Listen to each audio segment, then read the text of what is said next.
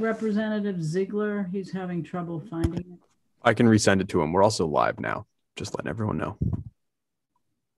Okay. So is Representative Ziegler the only one who we know is trying to get on to the hearing? Only member? Does anybody else know of anyone? Okay. So Jordan will resend the link to Representative Ziegler. There he is, all the way from his energy conference in Colorado. So he'll be joining us in a minute. But we are with the Joint Standing Committee on Energy, Utilities, and Technology. I am State Senator Mark Lawrence. I am the Senate Chair of the committee. And I just asked the House Chair to introduce himself, Representative Berry. Good morning. My name is Seth Berry. I represent House District 55, which is Bodenham, almost all of Richmond, and beautiful Swan Island on the Kennebec.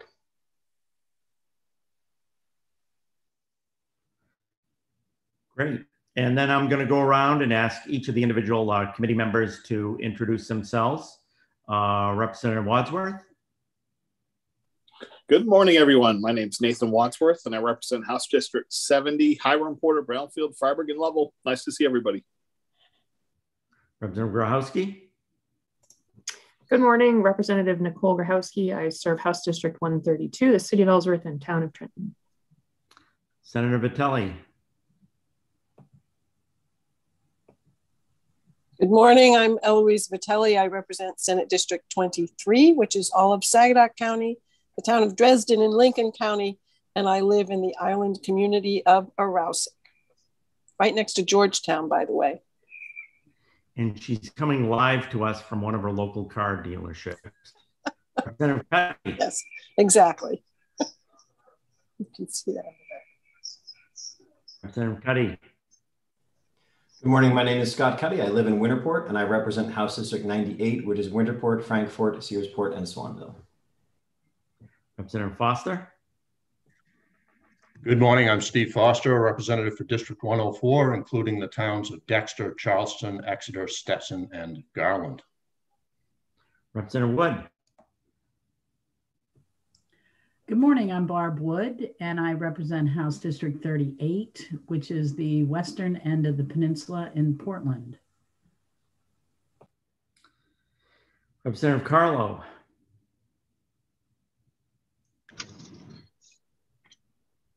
Hi there, Representative Nathan Carlo. Don't worry, I have my little cousin who is acting as my assistant today in the car, so he's pushing all the buttons.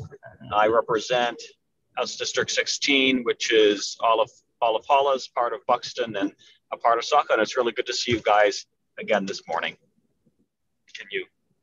Great. Representative Ziegler. Good morning, I'm Representative Paige Ziegler. I represent District 96 in Waldo County, the 7 towns of Belmont, Liberty, Lincolnville, Mountville, Morrill, Palermo, and Searsmont, and also right now Breckenridge, Colorado.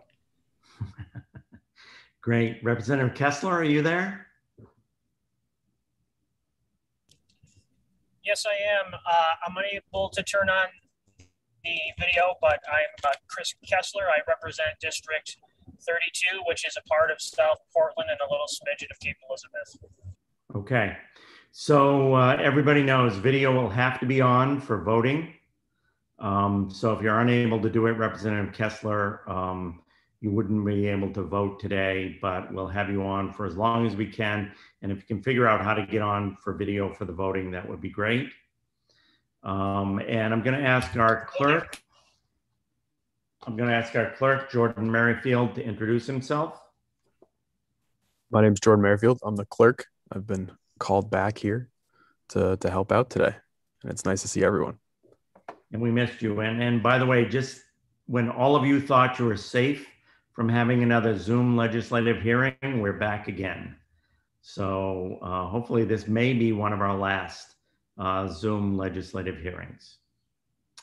So this is a public hearing of the Joint Standing Committee on Energy, Utilities, and Technology for the purposes of considering the nomination by the governor of Carlos Javier Barrio Nuevo of Georgetown, and I hope I pronounced that right, Carlos, for appointment to the Maine Connectivity Authority. Under the laws and joint rules of the legislature, this committee is required to hold this public hearing and to recommend confirmation or denial of the nominee by a majority vote of the committee members present and voting. As chairs of the committee, Representative Berry and I will then send written notice to the committee's recommendations to the President of the Senate. The committee will hear testimony from and have the opportunity to question the governor or her representative, the nominee, and any other persons present who wish to speak for or against the nomination. This meeting is currently being live streamed on the committee's YouTube channel. This means that anyone who's a participant in the meeting via Zoom can be seen and also heard if their microphone is unmuted. People testifying cannot be seen or heard until they are called upon to speak. This meeting will be recorded and available to view on the committee's YouTube channel soon after the meeting has been concluded. Pursuant to Title III, Section 157 of the Maine statutes, which requires that there be an affirmative motion to recommend the confirmation of the nominee, the chair recognizes Representative Berry for the purposes of making such a motion.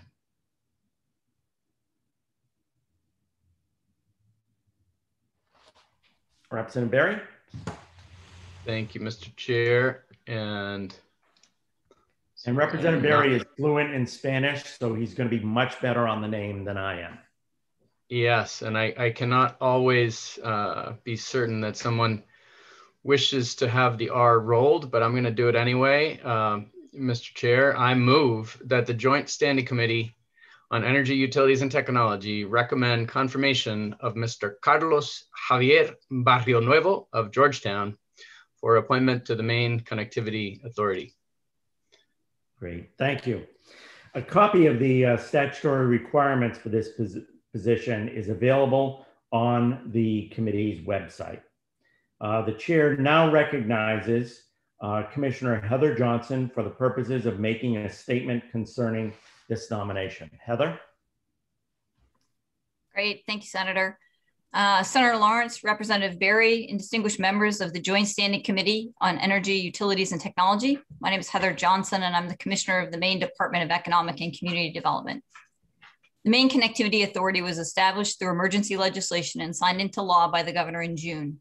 The authority is charged with ensuring the universal availability of high-speed connectivity and secure, affordable, reliable, and sustainable communications to meet the state's needs now and into the future.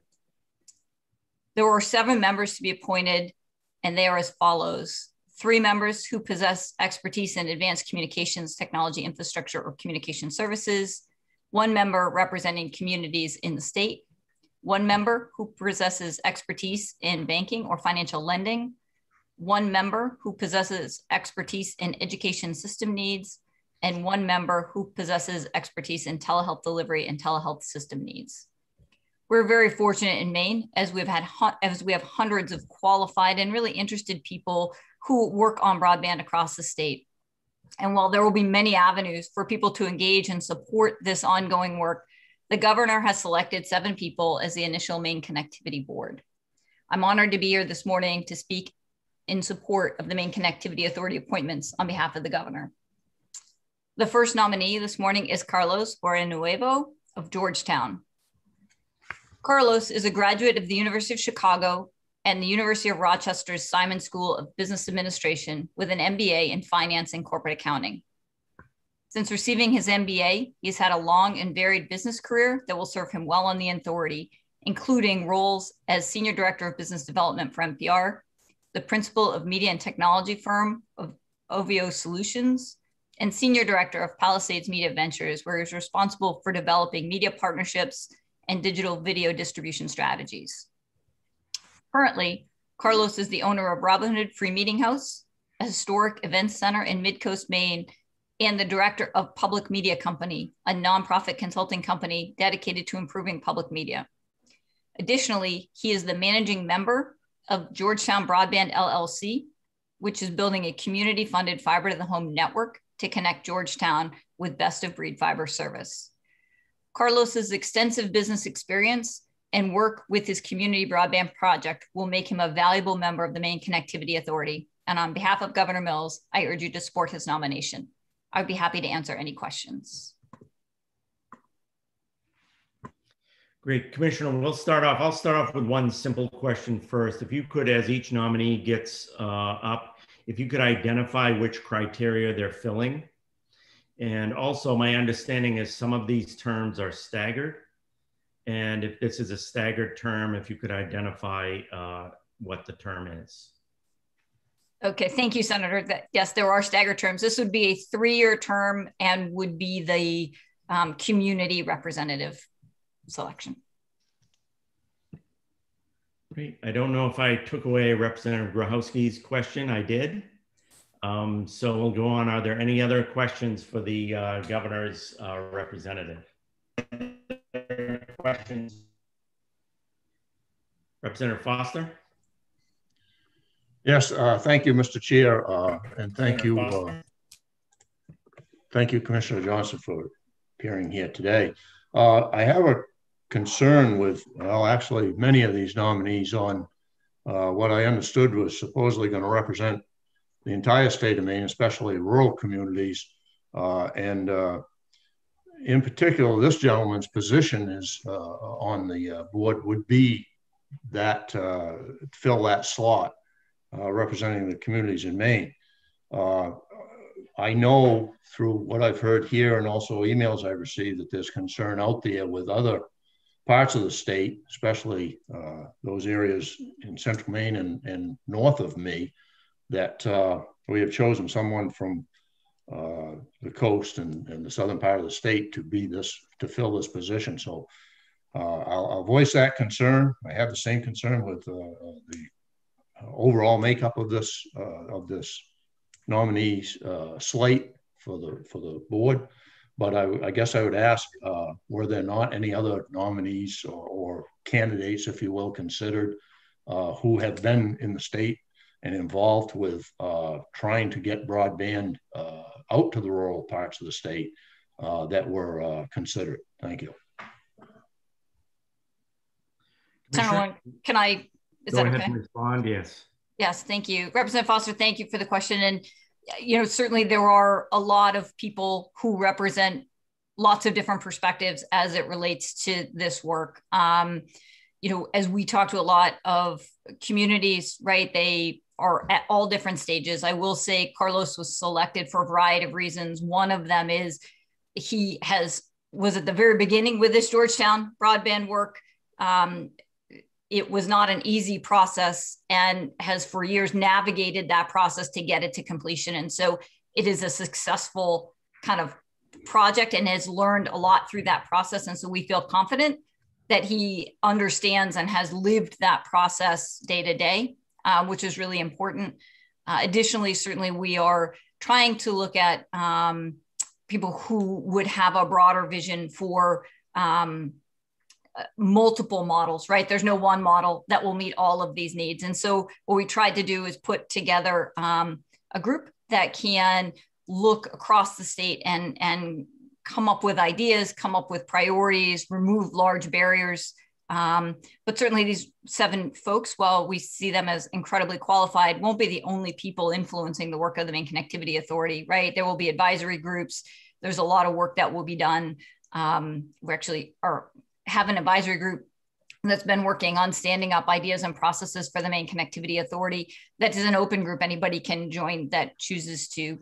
And so we have a number of folks there as well that are very focused on community broadband and maybe not on other aspects. So I think we will try to balance some of those edges of the spectrum as well. Thank you, Commissioner. Are there other questions? Representative Foster, did you have a follow-up? Yes, thank you, Senator Lawrence. So I understand there are many other people in the state that have similar experience in trying to get broadband into their areas, but my question was, were any of those folks considered in filling this slot? Thank you. So yes, a lot of folks were considered. We only have a handful of other places that have done municipal broadband. Islesboro is one of them. And obviously that was done at a consultant level and with a really different tax base than what is representative of kind of what we expect most of these projects to look like. Calais and Baileyville is another one, right? That is up and running and is currently expanding. So there aren't a lot of other places where we've seen this get all the way to completion. Swans Island is another place where they've done that, but again, did it a different way. So there certainly are choices, Representative Foster, and we will make sure that people are at the table as we're making these decisions. Are you all set, Representative Foster? Representative Grochowski? Thank you, Mr. Chair. Thank you, Commissioner, for being here this morning with us. And I don't want to take this off topic per se, but I was interested in your answer to that because I do share Representative Foster's concerns about the geographic makeup. I feel that people that live in my region and much farther north and much farther east, which is a good portion of the state, will look at this board and not necessarily see their needs reflected. But I do think that the nominees probably have a priority to see that all of Maine gets connected because that is how the state will thrive. But you mentioned the advisory group that's formed. That sounds like it's somewhat ad hoc. Could you just talk to us about how the public has been notified about that group and how they might participate? I know that probably there will be people interested who are watching this, and I too would be interested because I know I have some constituents who might want to participate in that. Yeah, so there are a number of paths that we tried to notify people, and I think certainly Representative Grochowski, we'll continue to do that, and it will continue to spread, right? I think that we tend to have challenges getting word out as broadly as we'd like to. We know the Maine Broadband Coalition communicated the advisory meetings and how to kind of join into that, and has done output from the advisory groups as well. We did it to kind of all interested parties from the Connect Maine Authority. We reached out to other economic development groups as well to make sure that they were involved. The Maine Broadband Coalition and I recently did an event with an Aroostook group that's getting stood up and trying to figure out how to get help and get started. So we have a broad group, but I do think as this board gets stood up and as a president is selected over the course of time, there will be an option, right, for them to figure out what are these advisory committees look like. MTI, the Maine Technology Institute, actually has a really good structure of a board and then a number of advisory groups to advise on specific areas. And that's a model that I hope MCA will look at as they continue to expand, right? I do think we have a lot of people that want to weigh in here. This is incredibly important work. And we've never had, right, this kind of opportunity to do this work in this way. So I think between all of those pieces, we will create platforms for that engagement. Other questions? Representative Berry? Thank you, Mr. Chair, and thank you, Commissioner, for your very quick work in putting this slate of nominees together. So just for clarity, was there any sort of opportunity to apply? Was there any public notice given about the opportunity to put one's name forward for nomination? We did have people who put their names forward. They were included in the package that went to the governor for selection. We generally give multiple options for each position for the governor and her team's review. And that, I think I saw Joe on earlier, obviously the director of boards and commissions, Missy O'Neill, does that work and has done that successfully over the course of the last few years. So yes, there was opportunity for that. It was clear in the statute for people who are engaged with this work that that board would be nominated and stood up and needed to be confirmed. And so, yes, we talked about that multiple times at the advisory group. So there was an opportunity for 4 names to be submitted, yes. But not a public listing or notice. And I don't think that that's normally required. It certainly wasn't required in the statute. I just wanted to be clear about that. I should defer to Joe. I think he's on, but there's a standard public notice period. We did meet that standard. Got it. And a follow-up, if I may, Mr. Chair. Go ahead, Representative Berry. Great. Mr. Barrionuevo, as you said, has a direct experience with community broadband, and I find that to be very helpful. It's something that the Broadband Caucus spoke about at length. As you know, I'm the one of the 4 co-chairs of the Broadband Caucus, and there was a great deal of excitement within that bipartisan, nonpartisan group around community broadband, municipal broadband, that kind of approach to things. It is so, and I apologize if I may have missed something in reviewing the different submissions, but is Mr. Barrionuevo the only member that's being put forward by the administration that has direct experience in that, or are there others as well? So I would say that has executed community broadband. He would be the only one. Others certainly understand the model and have advocated aggressively for the model in the past for communities that are interested. What we tried to select in this with these appointees are people that have really good vision and understanding of the market and what's available, and an ability to understand different financial models. Because while there are some really active and viable community projects that we want to make sure we absolutely are supportive of, there are also communities that don't want to go it on their own and want to do some type of other type of partnership. And so we need to have a broad enough board that and system, right, that people can plug in there in a competitive way, and be thoughtful about how we support all of the avenues, right? We have communities that are already served, but want to be served differently. We have communities that aren't served at all, and kind of everything in between. And the business model for those will all be different. So it's critical that this board doesn't kind of pigeonhole into one answer, right? That they can look at a suite of opportunity, really understand the business model, understand the capital stacks in a very creative and different way than we've ever done it before, and then work with all of the people.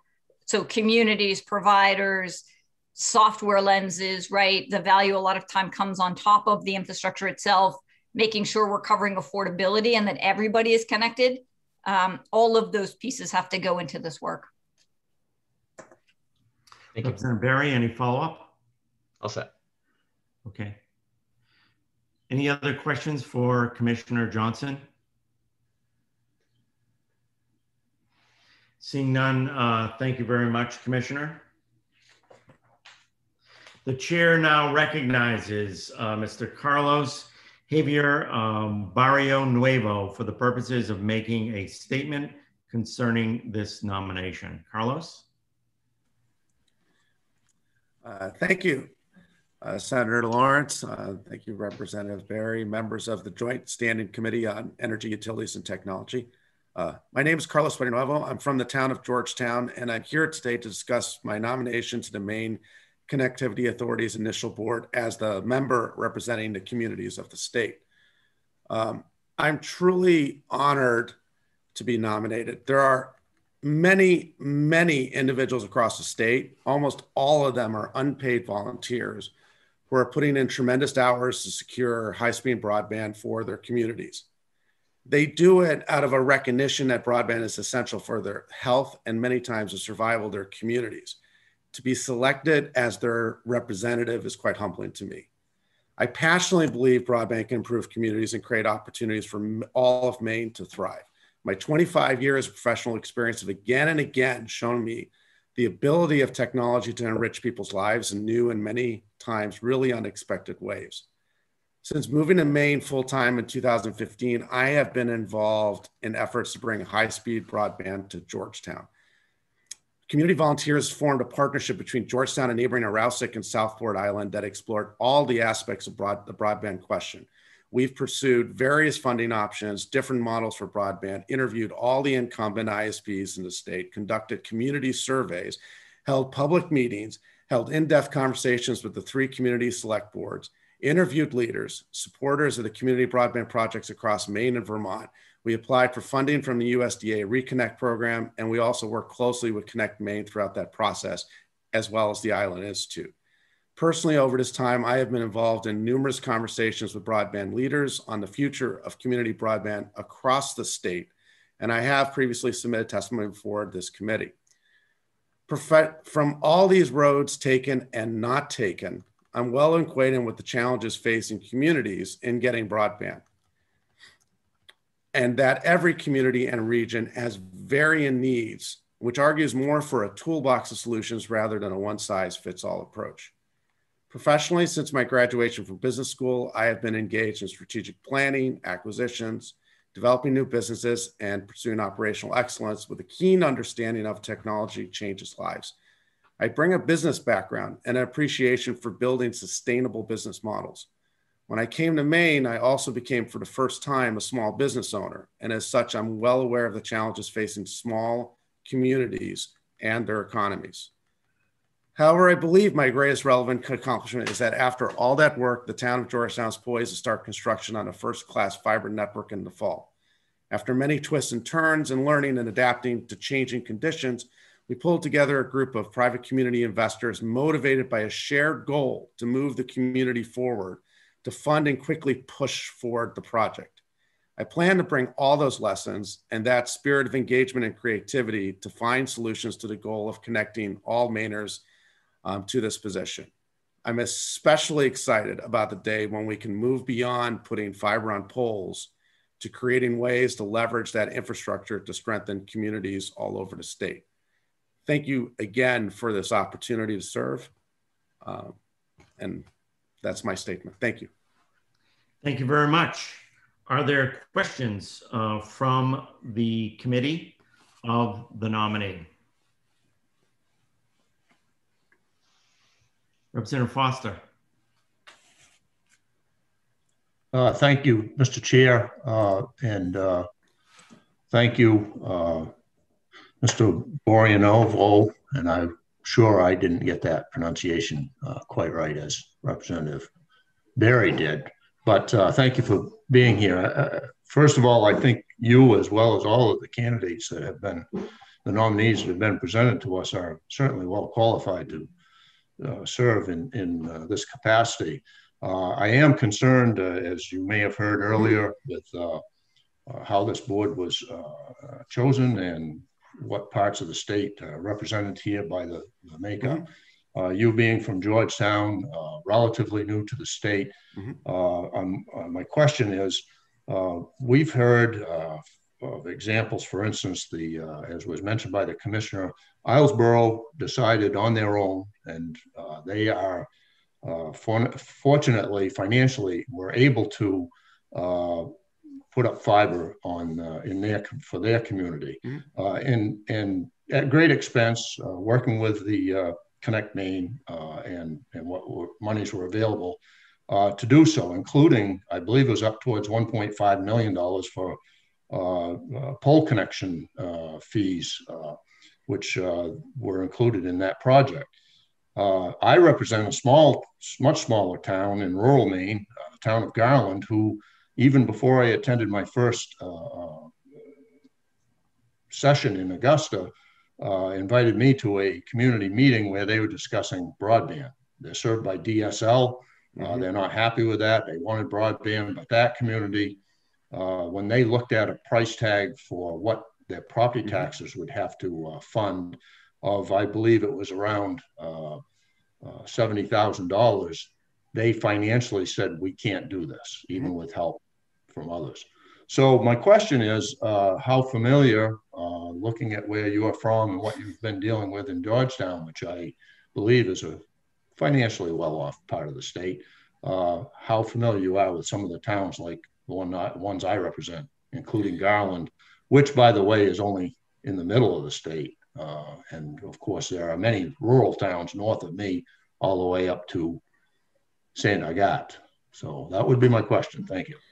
Well, thank you. Let me answer that. Let me answer two parts. Let me answer the first part about whether or not I'm familiar with other communities, and then let me focus on a couple of issues you mentioned, which are actually issues that affect every single one of the towns, and which is why it argues for an approach that's it's not a one size fits all approach. The first thing is my experience with Maine over the last 20 years has been primarily with the Waterville, Belgrade Lakes region, where I have a lot of relatives as well that are there. So I've been primarily up in that area. And when I moved to Georgetown, that was a happy circumstance, which I won't go into right here. I've considered myself as very interested in the large areas of the state, the rural areas. And I'm actually, one of the reasons I really was interested in serving is not because of Georgetown, but because I do really believe that we now have an opportunity to be much more strategic about where we put this money, and that we need to focus on areas that will never be able to do this on their own. And we need to understand where those areas are. I would also like to say, the second part of the question is, your experience that you just related is so typical, and it's exactly sort of the experience we went through in Georgetown. Towns here, Georgetown may have affluence, but also has a very diverse base of people, and it has a very conservative approach, like most towns in Maine, to how they're going to fund, what their approach to infrastructure, what their understanding of infrastructure projects are, what their understanding of financing is, and the type of tax bill that they're willing to take on. That has held us back for a long time, where it's very difficult for us to understand how much which town wants to take on and what the expenses are. So we've been, the experience you have is exactly one everyone has. The towns need to have a clear understanding of what it's going to cost and who's going to pay for it and how they're going to be able to move forward. And they need to have helping hands doing that. In Georgetown specifically, there was not a desire to also take on the tax base there either. Islesboro was a totally different project. Georgetown is a totally different project. Arousig, neighboring, which actually got a USDA Reconnect grant, is a totally different project. Each one of those communities, had a different understanding of how much risk, how much financial burden they wanted to take on for the town, and that affects how that project goes forward. So I do think I have a lot of understanding of the issues involved that are applicable to other communities across the state of all differing economic backgrounds. I hope that answered your question. Thank you. Foster, any follow-up? No, thank you. Thank you, Senator. Thank you, Mr. Barrionuevo, for your willingness to serve and for being here today. And I just wanted to ask, in your experience with trying to get broadband, true broadband into Georgetown, what was the most difficult part of that experience for you? Up till COVID, the most difficult part of that experience was convincing everyone that this was one of the most essential things that they needed to do. That was absolutely the most important. After COVID, the entire conversation has changed. I think that's why we're all here right now, why the Maine Connectivity Authority has been authorized. But that was the single largest thing, was convincing a broad swath of taxpayers that it was the most important thing we need to do. Thank you, sir. Any follow-up, Representative Cuddy? Any other questions for Mr. Barrionuevo or Representative Berry? I'll let Representative Grochowski go first, if you don't mind. Representative Grochowski? Thank you, Mr. Chair. I was wondering, Mr. Barrionuevo, if you could elaborate on any experience you've had on other boards and what that experience might bring to your service to the state on this board. I've had direct experience working with boards of, well, they weren't actually nonprofit, but of the 7 photo agencies, small agencies, as well as a lot of experience working with boards of public media companies. So I think that as well as leading the committee through the last couple of years on broadband, I think that what I bring to all my activities is a real spirit of collaboration. I have always thought of myself as a collaborator. I'm always interested in hearing everyone's ideas and understanding where the strengths and weaknesses of the group are. So I think that's actually areas where I really thrive, and I'm very excited about working with such a distinguished group of nominees who are actually focused on a really important activity with the resources to be able to accomplish it. Any follow-up, Representative Grochowski? Representative Berry? Thank you. Mr. Barrionuevo, good to see you. A big fan of what you've done down in Georgetown and the other bridged islands. Very impressive, and appreciate your willingness to serve, even though you didn't seek the job, as I understand it. I just wanted to ask if you could characterize your views on sort of public versus private, the whole spectrum. And, you know, you touched on this a little bit with your answer to Representative Foster. You know, are there places where, you know, the right answer is to be truly, fully publicly owned? Are there places where the answer is to give, you know, federal taxpayer dollars or state taxpayer dollars to a fully private company, where, you know, these are taxpayer monies that you'll be overseeing, and you know, what is the ideal range and balance of ownership of the entities that we should be giving these monies to? I'll be perfectly honest. I do not know what the ideal balance is. I think that in continue to review the statute and the advisory committee discussions and other discussions, I think the challenge is to bring connectivity. The first challenge is to bring connectivity to the entire state rapidly. And I think we'll have lots of discussions about what rapid means. Pre-COVID, it was not that, you know, it was whenever, and now it's yesterday. So I don't know what the actual mix is. I think that we should be open. And I think that this state is one where the community is not the county or the state is necessarily, is really the one that sort of instigates a lot of these initiatives. And every community is very different, and their financial resources are really different.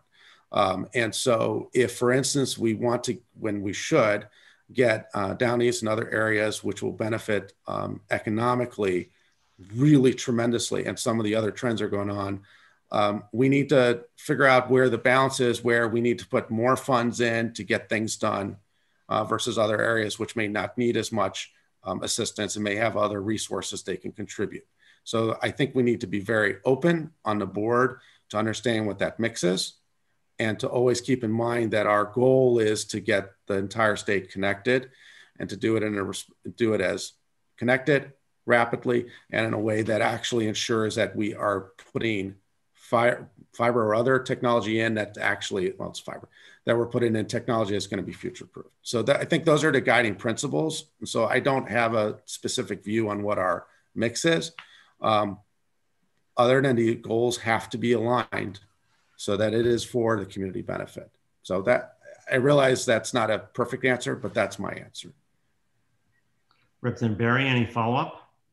I have a separate question, but I'll defer to Representative. Okay, great. Well, thank you for that answer, Mr. Barrionuevo, and I appreciate the thinking. The other question is regarding conflicts of interest on the board. It's pretty clear to me, looking at your resume, that you wouldn't have any. But I just wanted to ask, you know, we did put this statute, this new section of statute, through quite quickly. And, you know, one thing that I personally regret not spending more time on is the provision around conflict of interest. The board is required under the statute to abstain from any votes in which the specific contract, the immediate contract, involves a direct pecuniary interest in the contracted company.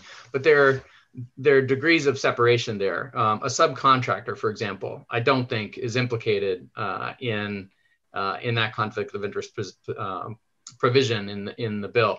So I'm curious about whether you might favor additional discussion on the board, additional definition given by the board around conflict of interest as a matter of board policy, were you to serve on this new board. If it makes sense. I honestly don't have a specific thought in mind on that right now. As a follow-up, Mr. Chair. Go ahead, Representative Berry. If I may. I do think that you will be in a position to be adopting bylaws, additional policies. The board certainly has that latitude. So I guess let me rephrase it. Is conflict of interest something that is important to you as a matter of good public policy and use of these taxpayer dollars? And to the extent that it is, would you favor discussion on the board about board policies? Yes, it is important. I would favor discussion. Yes. Great. Thank you. Senator Vitelli. Thank you, Mr. Chair. Carlos, it's wonderful to see you here today. Thank you for stepping up to do this. I want to just say that if it were not for your involvement and your willingness to collaborate, as you indicated, I don't think Aroustic would be as far along as we are in our own planning for the Aroustic Broadband Authority. And so thank you again. Appreciate all that you're bringing to this position. I look forward to supporting your nomination. But that said, I'm just wondering, not to be too competitive here, but do you think it's going to be Georgetown or Aroustic that actually gets their fiber to every household first? Thank you. I don't know if I want to answer that. You don't yet. have to. Thank you.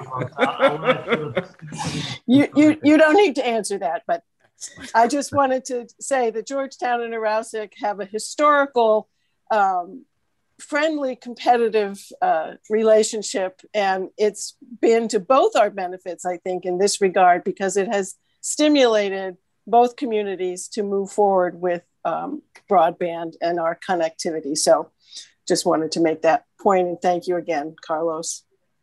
Thank you. Are there other questions for Mr. Barrio Nuevo? Carlos, I also want to thank you again for applying. This discussion of diversity is something that comes up on virtually every appointment process I know, and it's impossible to get gender diversity, geographic diversity, economic diversity, background diversity on each board. And it's tough in a state like Maine. And you probably are one of the more diverse people. You bring a lot of diversity to the board. I can't remember when we've had many Hispanic people in Maine who have served on boards and commissions, frankly. And I was very impressed by your background, particularly on your background in public broadcasting. I served for 10 years on the Board of Trustees of the Maine Public Broadcasting Network. But also your work on blackvoices.com and your work in reaching out to minority communities. And my question revolves around that. We had a bill that came before us. We didn't act on it, but it was brought forward as trying to figure out ways to get broadband to minority, immigrant, and other communities in Maine who tend to have difficulty accessing broadband. We do have immigrant populations here in Maine spread throughout, and we do have a lot of migrant workers in Maine who come to Maine and work for periods of time and stay and live in Maine that we want to be able to provide access to in rural areas. And I just wanted to get your perspective while we have you here on what are some of the unique challenges and some of the ways we can reach out to underserved, lower income, immigrant, minority communities in offering broadband? Well, I think one of the conversations that will continue to come up is this idea of sustainability, or, affordability, and creating access. And I think one of the challenges here will be we'll broaden that definition to something beyond just subsidizing dollars, to creating community centers, hotspots, reaching out, trying to focus on training, trying to expand that idea of what connectivity is. And I think when you're talking about diverse communities, that tends to dovetail also with lower economic. And it's a question of, are you finding where people gather, and are you finding ways to be in those communities and to create opportunities for people to be able to access computers, be able to access telemedicine areas where they live and where they're comfortable. And so that's going to be some of the challenges. And again, it's sort of this, what is the definition of our work and what is the definition of connectivity over time? Is it just fiber on poles, or do we start to work on those other aspects of trying to, ensure that maybe projects always are doing Wi-Fi hotspots in areas like that, things of that nature. So I think it does sort of dovetail in this question of, what is connectivity and what is, how do you make sure everyone has access? Does that answer your question? Yeah, I really appreciate that answer. And I can tell just from your answer, you're going to be a great asset to the board in helping us address that issue and advising us in the legislature on how we can help that issue being addressed. So thank you. Any other questions from the committee? Okay, thank you very much, Carlos. We'll now go on to taking comments. And Jordan, if you can keep Carlos in the participant category, we'll go on now to take comments from persons attending this hearing who wish to speak for or against this nomination. So if you are in the attendees list and you want to speak for or against this nomination, we'll just wait a minute and I'll give you a minute to raise your hand and we will do what's called beaming you across from attendee to participant.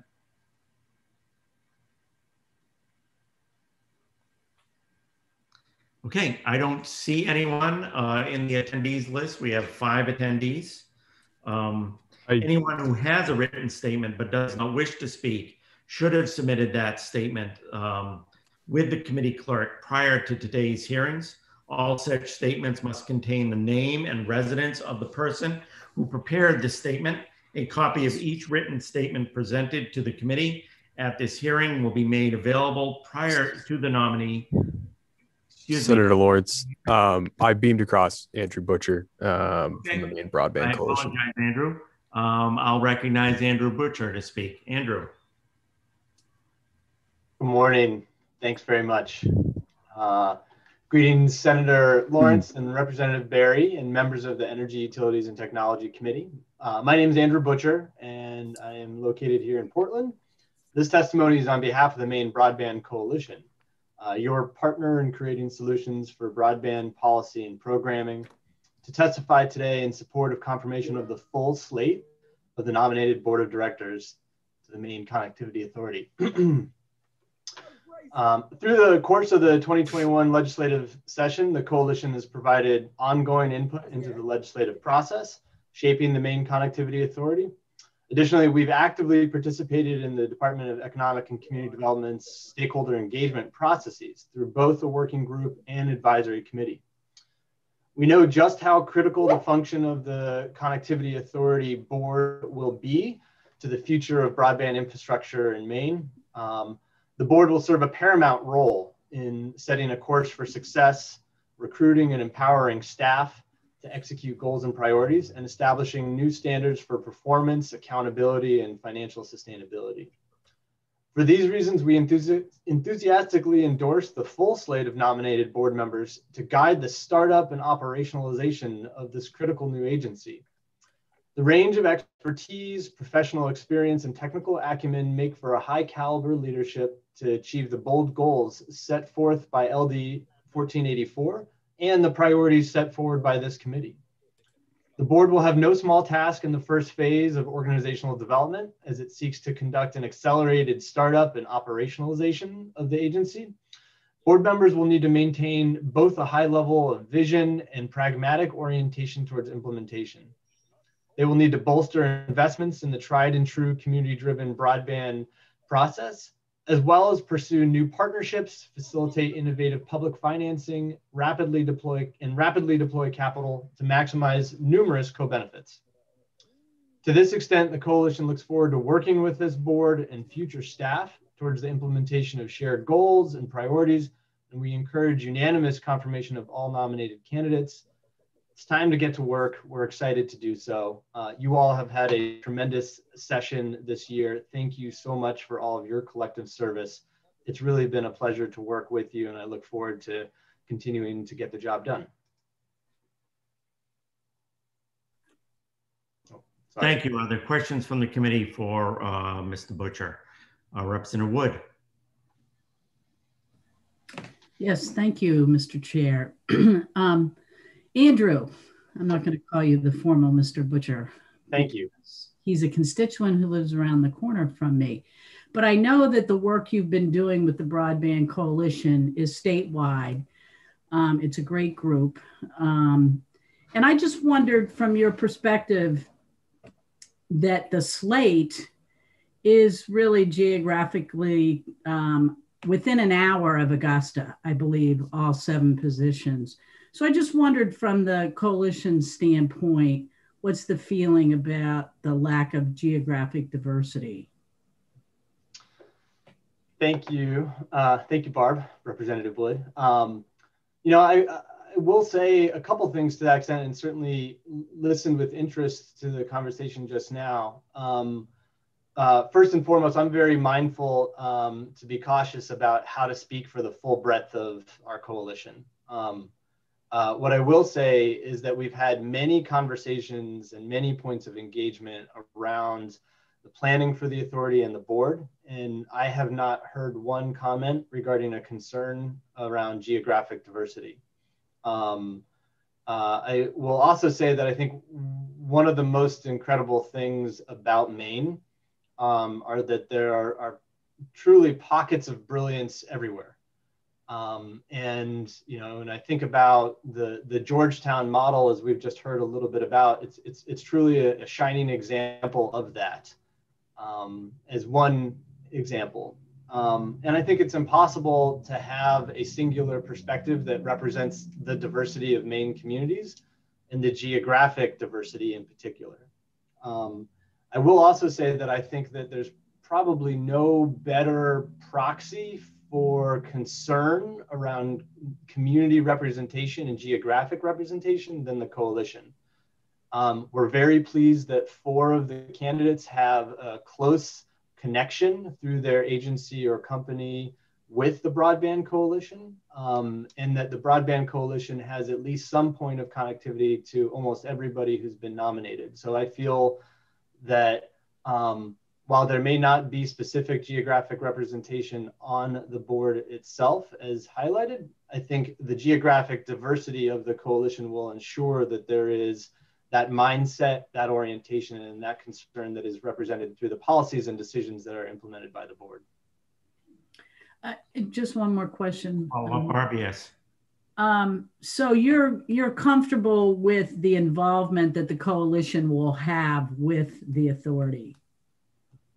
I am comfortable with how it appears to be taking shape. I think the coalition will continue to have its role in both being a helpful, proactive partner in solution, and also a helpful guide in holding board and staff accountable. Okay, thank you. Appreciate your perspective. Thank you. Representative Grochowski. Thank you, Mr. Chair, and thank you, Andrew, for being here and sharing the perspective of the coalition. To that end, I was curious how you solicited feedback from coalition members, or maybe it was the advisory committee, before putting together this testimony to speak for the group. Part of why I'm asking is I see in the advisory committee there is an amazing geographic component to that membership, and we did receive some written comment to us that flagged concern, and so I'm just wondering, how did you put together this testimony? Yeah, thank you. Testimony today was something that was generated with the review and input of the coalition's policy committee. Policy committee is empowered by the coalition's advisory committee, which is it's now 33 members, soon will be 36 members, representing the range and geography of industry, diversity of industry, sector, and geography. We as a advisory committee did discuss the nomination of the board slate at our June 28th advisory committee meeting. At that time, there was no concern, no flag that was raised regarding representation. And we as a policy committee have had ongoing conversations regarding the nominations that are presented today. Does that help answer your question? Yeah, I think so. Okay. Thank you. Representative Wood, did you have another question? Okay. Representative Berry? Thank you. Good to see you, Mr. Butcher. As always, enjoyed working with you as part of the Broadband Caucus and with the Maine Broadband Coalition. So, so your testimony today is on behalf of the entire Broadband Coalition or specifically the Policy Committee? Policy Committee is empowered by the Advisory Committee to review and submit testimony. Great. Okay. And who is on the Policy Committee? Policy Committee has about ranges. It's open to all Advisory Committee members. And so it ebbs and flows, but it includes pretty consistent membership from GrowSmart Maine, AARP, the Island Institute,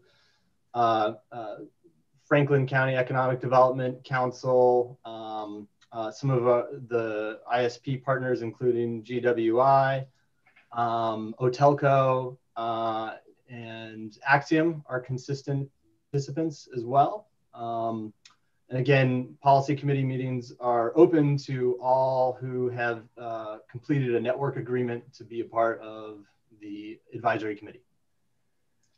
Great. A follow-up if I may. Representative Berry?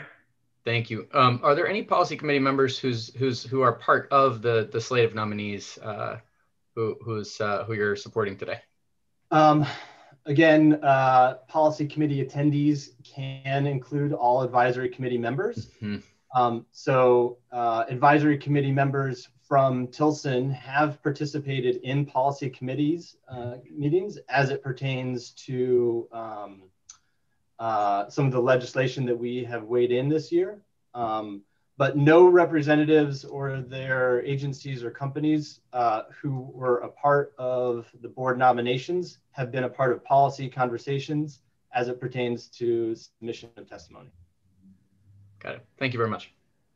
I will also say, if I may, Representative Berry, to one of your last questions, your question regarding ensuring that the board maintains and prioritizes questions of conflict of interest, which I think is an excellent point to be bringing up to candidates. And I will say that that is exactly the kind of issue that we as a coalition will want to weigh in on and ensure that the board is being proactive and thoughtful in their decision-making and policy setting.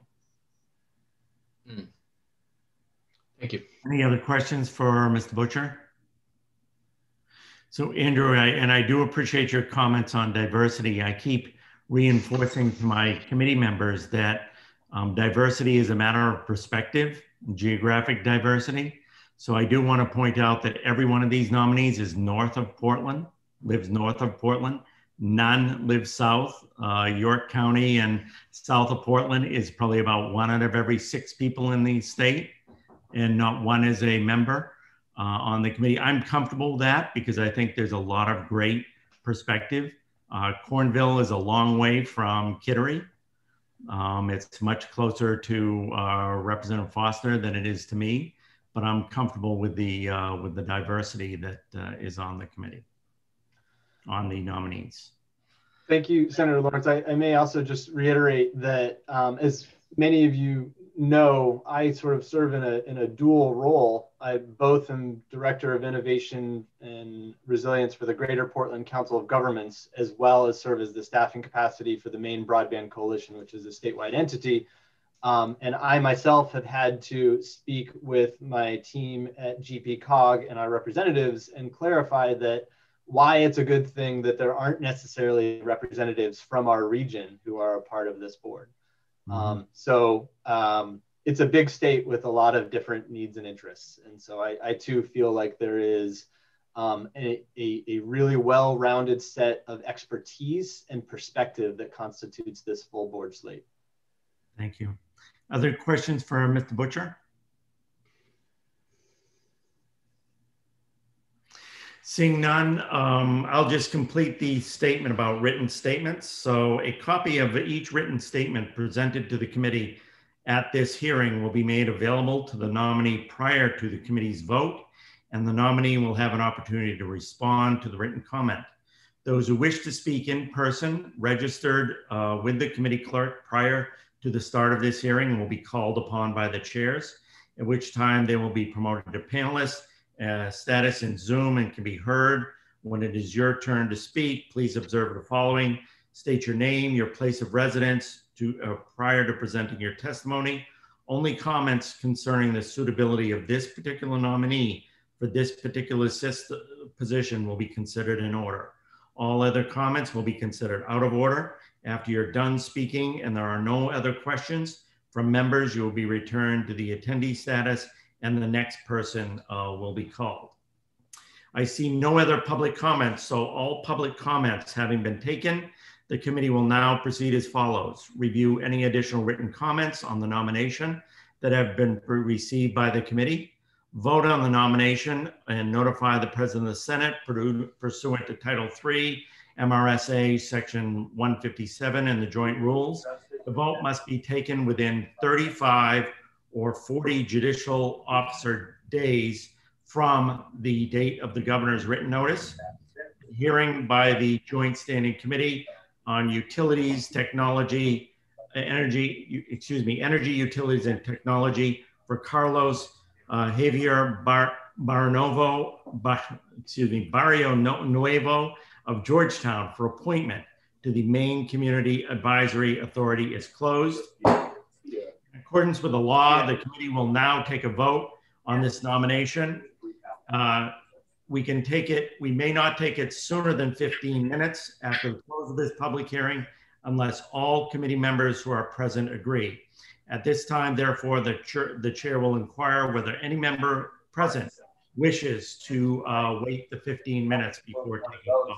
I just ask you to physically raise your hand. Okay. Representative Berry, Representative Grahowski, and Representative Wood. Pause for 15 minutes before we take this vote. So I'll ask you just to stop your video and mute yourself, and we'll be back in 15 or more minutes. Thank you.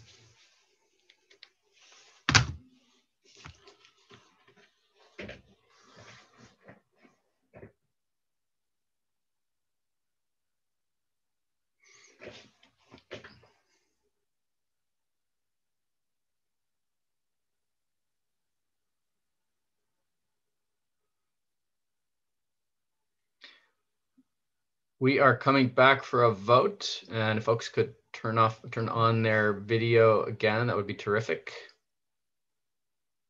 We'll get started when we have a quorum.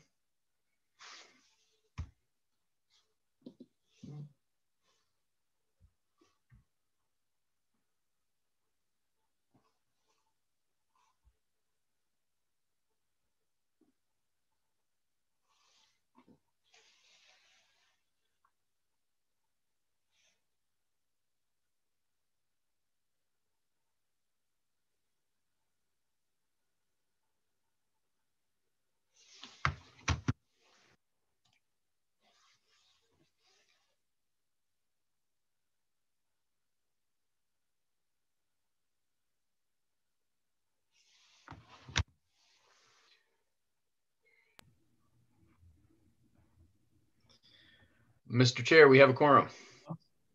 We do have a quorum? Yes.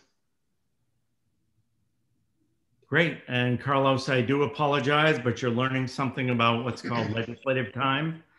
And it does not operate on the same system as Eastern Standard Time.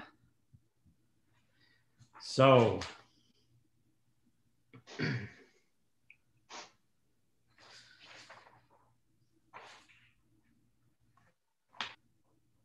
pending question before the committee is that the Joint Standing Committee on Energy, Utilities, and Technology recommend to the Senate of the 130th Maine Legislature that the nomination of Mr. Carlos Javier Barrio Nuevo of Georgetown for appointment to the Maine Connectivity Authority be confirmed. In accordance with 3 MRSA Chapter 6, Section 157, and with the joint rules of the 130th Maine Legislature, the vote will be taken by the yeas and nays. A vote of yes will be in favor recommending confirmation. A vote of no will be against the motion to recommend confirmation. Is the committee ready for the question? Okay, the committee clerk will call the roll. Great. We'll start with Senator Lawrence. Yes. Senator Lawrence is a yes. Senator Vitelli? Yes. Senator Vitelli is a yes. Senator Stewart? Senator Stewart is absent. Representative Berry? Yes. Representative Berry is a yes. Representative Cuddy? Yes. Representative Cuddy is a yes. Representative Grahowski? Yes. Representative Grahowski is a yes. Representative Kessler? Representative Kessler is absent. Representative Ziegler? Representative Ziegler is absent. Representative Wood? Yes. Representative Wood is a yes. Representative Wadsworth? Yay. Representative Wadsworth is a yay. Representative Grignan? Representative Grignan is absent. Representative Foster? No. Representative Foster is a no. Representative Carlo? Yes. Representative Carlo is a yes. That is 8 in favor, 1 opposed, 4 absences. Okay, 8 members having voted in favor, 1 in opposition, and 4 being absent. It's a vote of the committee that the recommendation of the committee of the nomination of Mr. Carlos Javier Barrio Nuevo of Georgetown for appointment to the Maine Connectivity Authority is confirmed. Thank you very much, Carlos. Congratulations from all the committee members. And just so you know, this will now go to the Senate on the 19th. And it would take a vote of 2/3 of the Senate to go against the committee's recommendation for your nomination not to be confirmed. So don't be surprised when you get to the Senate and everybody's voting no. They're actually voting in favor of you if they're voting no. Thank you, folks. Thank you. Thank you. Thank you, Dwayne. All right. Okay, we're going to go on to our second nominee, and I just want to say to the nominees, this is legislative time, so we never know what to expect, and we've been working on this. My thought is maybe the next ones may go a little bit faster, but the schedule we had today was to work up to about noontime to get the 4 in the morning done and then come back for the 3 in the afternoon at 1 o'clock. But in talking with my co-chair and thinking about it, I think we're going to push as hard as we can to get these 4 done and then break for lunch, so we can let the people know in the afternoon exactly what time we will be coming back. That it won't be at 1 o'clock. We'll give them a later time when we give committee members a chance to get lunch and come back. So we'll continue on with these four people coming before us, and we'll move to get these board.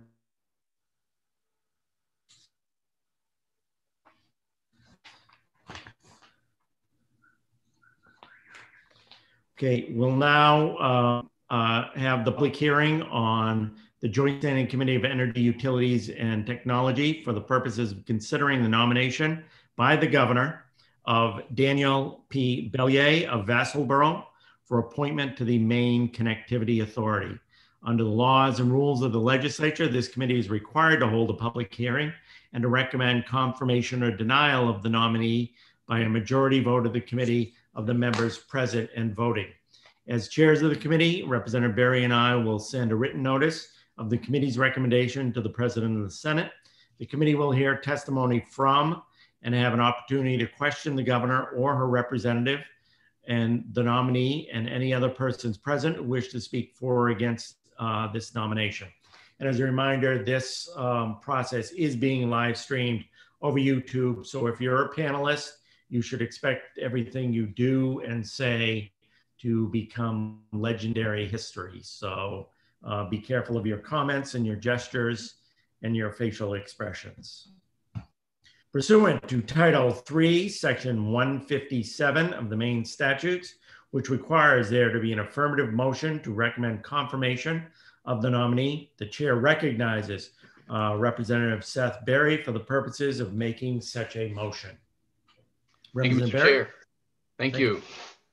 I move that the Joint Standing Committee on Energy, Utilities, and Technology recommend confirmation of Mr. Daniel P. Bellier of Vassalboro for appointment to the Maine Connectivity Authority. Thank you. Representative Berry has made the motion, and reminder, a copy of the statutory requirements for this position is available on our website. The chair now recognizes Commissioner Heather Johnson for the purposes of making a statement concerning this nomination. Commissioner Johnson. Thank you, Senator Lawrence, Representative Berry, and distinguished members of the Joint Standing Committee on Energy, Utilities, and Technology. My name is Heather Johnson, and I'm the Commissioner of the Department of Economic and Community Development. I'm here today on behalf of the governor to speak in support of the appointment of Daniel Bellier of Vassalboro to the Maine Connectivity Authority. Daniel Bellier is a graduate of Eastern Maine Vocational Technical Institute, now Eastern Maine Community College, with a degree in Applied Science and Business Management, and has spent the majority of his career working for Eastern Maine Community College and now the Maine Community College system. In his time at EMCC, Dan served in numerous roles, including Director of Housing Residential Life, Director of Health and Safety, Director of Facilities Management, and Director of Administrative Student Services and Auxiliary Enterprises. In 2016, Dan joined the Maine Community College system to assist in the transition to a new system president and manage statewide system projects. He then transitioned into a role as Director of Operational Support for Finance and Administration. For the last 4 years, Dan has worked on workforce development and currently serves as the Chief Workforce Development Officer for the system. In this role, he's responsible for providing statewide leadership and coordination in support of MCCS's statutory mission to meet Maine's workforce needs with the goals of creating an educated, skilled, and adaptable labor force that is responsible to the changing economic needs, which we know are becoming more reliant on high-speed broadband networks every day. Dan's extensive experience in higher ed, project management, and workforce development will make him a valuable member of the Maine Connectivity Authority. And on behalf of the governor, I urge you to support his nomination. I would be happy to answer any questions. Thank you. Are there any questions for the governor's spokesperson? I shouldn't say spokesperson, but for Commissioner Johnson. Representative Foster. Thank you, Senator. And Commissioner, I may have missed it, but I think you were going to let us know the length of term and also which slot that these individuals would be filling. Yes, thank you, Representative Foster. I apologize for that. So Mr. Vellier is the member who possesses expertise in education system needs. And I misspoke. I had on my chart how the terms that I thought, but apparently what happens with staggered boards is after the boards are nominated, then the staggered terms are applied. So are you saying, Commissioner, that we won't know the staggered commission? They all serve for 3 years, and then how does that work? Well, apparently before they're sworn in, there's a staggered term piece, Senator, but let me check that while this conversation goes on. Let me get back to the boards and commissions team and make sure I get you an They all sit around and draw straws, and whoever comes out with the shortest straw has the shortest term? I think so. Okay. Now, I know there is, I think there would likely be a staggered because there are 3 members with telecom experience. You would want to stagger those smartly so that you create consistency through there. Those are the primary ones where you have overlapping experience base. So that would be the place that's probably most important. Okay. Okay, thank you. Are there other questions for Commissioner Johnson, the governor's representative? Thank you very much, Commissioner.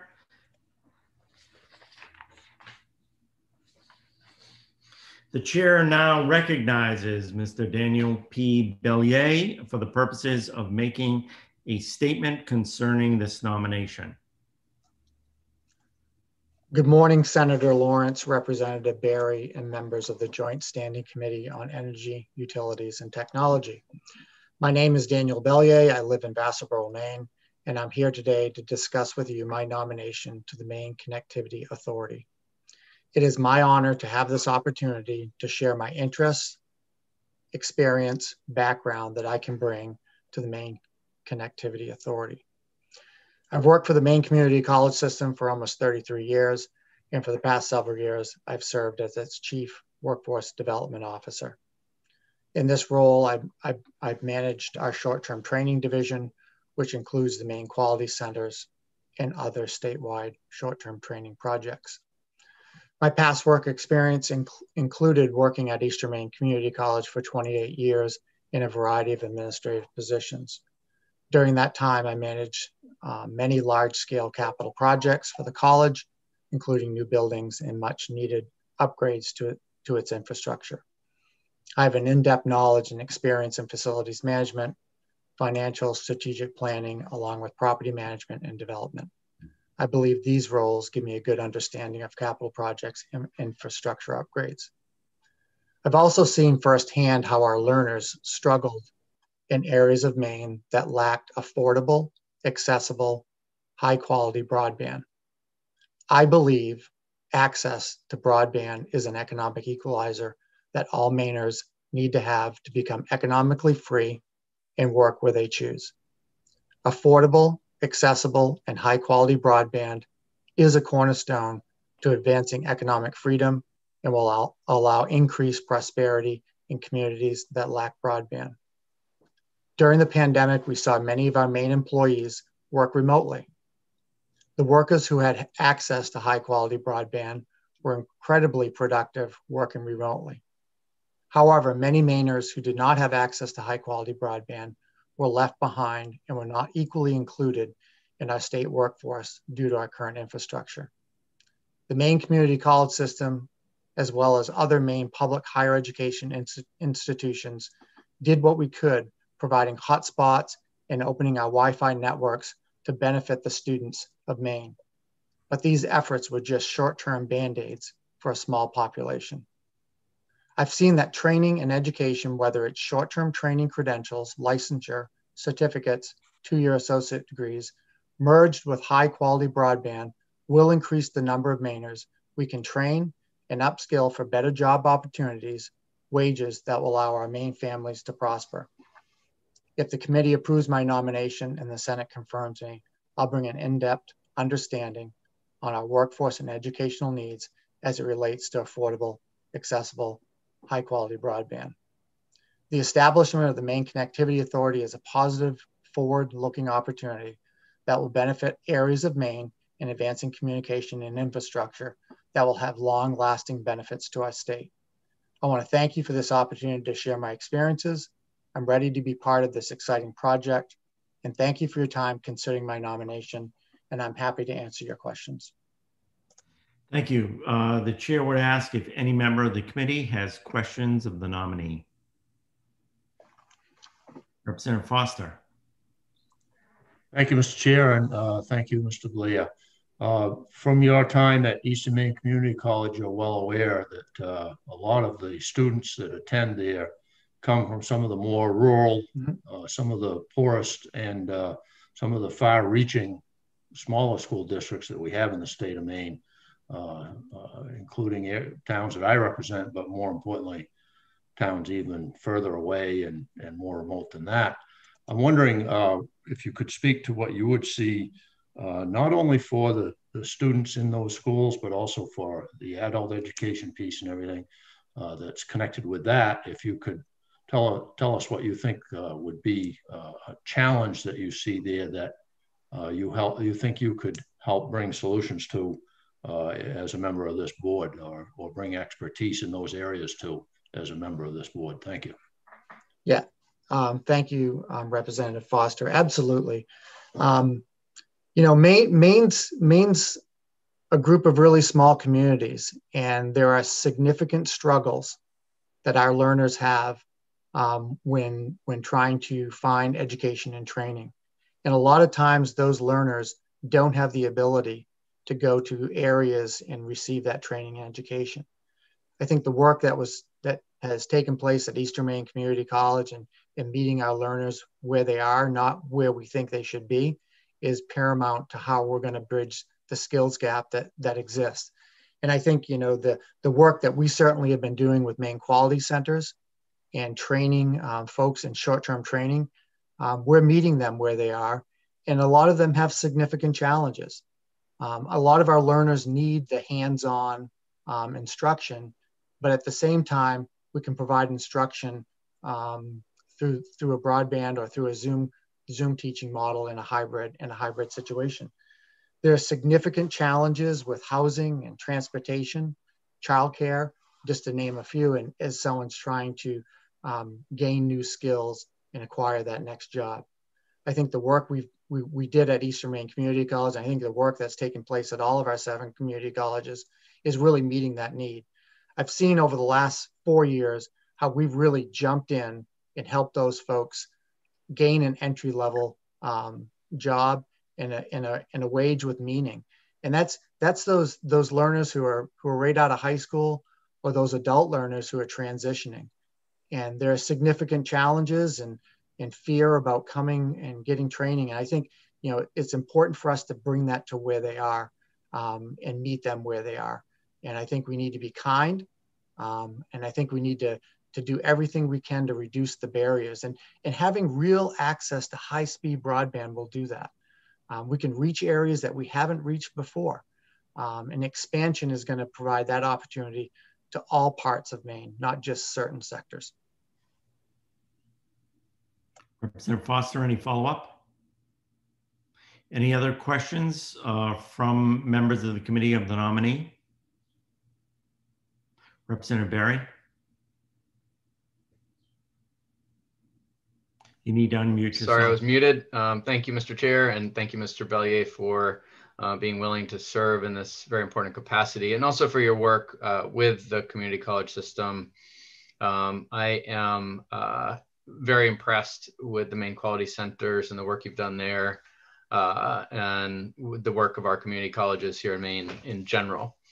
And just for the record, to me, Bangor is Northern Maine, but I realize that I'm in a minority with that view on this committee. So I do want to also convey to you the importance, from my perspective, of your position if you are confirmed that you are the representative with expertise in the needs of our education system. There is an ex officio member who is a representative of the University of Maine, the chancellor or their designee, but you are the other member who brings the perspective of the education system. And I would note that both you and the chancellor or their representative are from the higher education community. I'm particularly concerned about the needs, especially in the past year with the pandemic, of our K-12 population, of our early childhood population, who, of course, are learning in a very different way, with different needs, and also are critically dependent on broadband in this era. So I want to ask if we can count on you to really give extra thought to the 0 to 12th grade population, and to be a voice and an advocate, and a proactive member of the board on behalf of those younger learners as well. Yeah, absolutely, Representative Barry. I think it's really important to acknowledge that, pathways from all of these stages, whether it's K through 12, it's a community college system or a university system, it's important. We're facing a significant workforce challenge, and there's some demographics that are really kicking us in the head. We've got around over 40% of our high school students who are not going on to higher education or training in the first year. That's a significant challenge, and we've worked really hard with our high school partners and below to find ways to reach out to them. I think it's also important to be working with our CTE population, because they have a great piece of learning that's happening there, and we need to continue to dig in and find guided pathways from that education along with us and continue on. So yes, you can count on me for that. Thank you. Other questions from the committee? Representative Grahowski. Thank you, Mr. Chair, and thank you, Mr. Bellier. If I get your name right, apologies if not. I like to ask everybody to reflect a bit on their previous board experience and what they've learned from that and what they would bring here. And I see you in particular have significant board experience, including, I think, currently serving on 4 state boards. So my secondary question to you is, how do you do it? And how do you plan to do it? Because this board, I think, is going to be a lot of work to get up and running. Sure. Thank you for the question. One of the things that I bring to every conversation is my certainly listening skills and critical thinking skills, and being part of understanding what's happening, certainly in those different experiences. I have served on a number of boards in the Bangor region. The Housing Authority was one of those, and the things I learned from that experience and others is understanding those folks who are in those places, and it's the customer, it's the resident, it's the folks who are receiving those types of services. So I've learned a lot from those experiences. I do pace myself and willing to make sure I have quality time to be able to be involved with those activities. I've listened, and I've considered this spot, and I believe I have the time to do it. I think I can make a contribution that's broader than just thinking in the lane that I currently am. I think we need to think about the 0 to 6 continuum in education, and that includes everything in between. So I feel comfortable on the workload. I've learned a lot from my experiences, and I try to be, as humble and as gracious as one can be, and just really listen in and listen to others and make critical decisions. I also think I'm very curious. I'm one that will ask the questions that folks won't ask, and I'm not afraid to do that. And I've learned that serves me well when I don't understand something. Other questions? Seeing none, thank you very much for your testimony. We will now take comments from persons attending this hearing who wish to speak for or against this nomination. I previously went over the rules for speaking either for or against the nomination, so I won't go over that again. But I just ask if there's anybody in the attendees who wishes to speak for or against this nomination, or anyone who has contacted Jordan who wishes to speak for or against? Jordan, do you know of anyone? There's no one in the attendees list with their hand up, and there was no one who registered ahead of time to testify. Okay, thank you. So we're ready to go on to our next stage. So all public comments having been taken, the committee will now proceed as follows. We'll review any additional written comments on the nomination that have been received by the committee. We will vote on the nomination, and we will notify the Senate President pursuant to state statute. I will now declare the hearing of the Committee on Energy, Utilities, and Technology for Mr. Daniel P. Bellier of, excuse me, and I forgot your town. Is it Vassalboro? Vassalboro. To the Maine Connectivity Authority Board is closed. In accordance with the law, the committee may not take a vote on this nomination sooner than 15 minutes after the close of the public hearing, unless the committee members who are present agree. And I'll just ask, is there anyone on the committee who wishes to take a 15-minute break or who objects to going directly to the vote? If you do object, just raise your hand. Okay, I don't see any objections, so we'll go directly to the vote.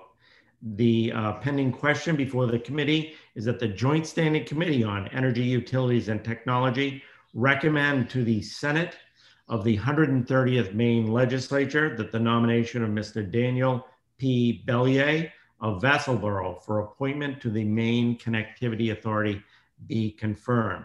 In accordance with 3 MRSA Chapter 6, Section 151, and with the joint rules of the 130th Maine Legislature, the vote will be taken by the yeas and nays. A vote of yes will be in favor of recommending the nomination. A vote of no will be against recommending the nomination. Is the committee ready for the question? The clerk will call the roll. We'll start with Senator Lawrence. Yes. Senator Lawrence is a yes. Senator Vitelli? Yes. Senator Vitelli is a yes. Senator Stewart? Senator Stewart is absent. Representative Barry? Yes. Representative Barry is a yes. Representative Cuddy? Yes. Representative Cuddy is a yes. Representative Grahowski? Yes. Representative Grahowski is a yes. Representative Kessler? Representative Kessler is absent. Representative Ziegler? Representative Ziegler is absent. Representative Wood? Yes. Representative Wood is a yes. Representative Wadsworth? Yes. Representative Wadsworth is a yes. Representative Grignon? Representative Grignon is absent. Representative Foster? Yes. Representative Foster is a yes. And Representative Carlo? Representative Carlo is absent.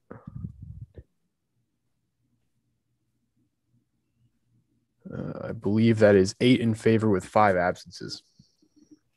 8 members having voted in favor of the nomination, and no members having voted against it, and 5 members being absent. It is a vote of the Joint Standing Committee on Energy, Utilities, and Technology that the nomination of Mr. Daniel P. Bellier of Vassalboro for appointment to the Maine Connectivity Authority be confirmed. Congratulations, Bellier, and you've been through this before, so you know what the Senate will be doing on the 19th. And we look forward to your service. Thank you. Great. So Nathan Carlo, did you have something you wanted to say? Yes, thank you, Mr. Chair. Apologize that I didn't get back in time for the vote. I was handling a child-on-child dispute here within the among the children. If I were present, I would have voted yes in favor of the nomination. Thank you. Thank you. So, and I believe Joe Boucher is the person from the governor's office here for the nominations, as well as Heather. And I'm just going to call it now and ask them, Joe, to inform the people this afternoon that we'll be taking up their nominations at 2 o'clock. It looks like we're probably going to finish up somewhere around 1, and then we'll send committee members to lunch. So I do want to give the people who were waiting or who are potentially there at 1 o'clock notice that they're going to be on at 2 o'clock instead. So I see Joe disappeared from the attendees, so I assume he's going to just let them know that they don't have to be here till 2 o'clock. Yes, I will do that. Okay, thank you.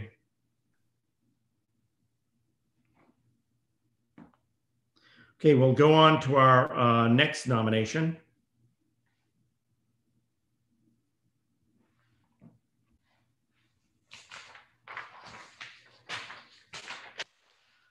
Okay, this is a public hearing of the Joint Standing Committee on Energy, Utilities, and Technology for the purposes of considering the nomination of Danielle Louder of Cornville for appointment to the Maine Connectivity Authority.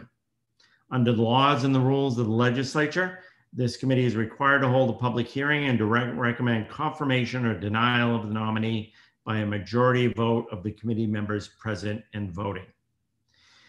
Pursuant to Title III, Section 157 of the Maine statutes, which requires there to be an affirmative motion to recommend confirmation of the nominee, the chair recognizes Representative Berry for the purposes of making such a motion.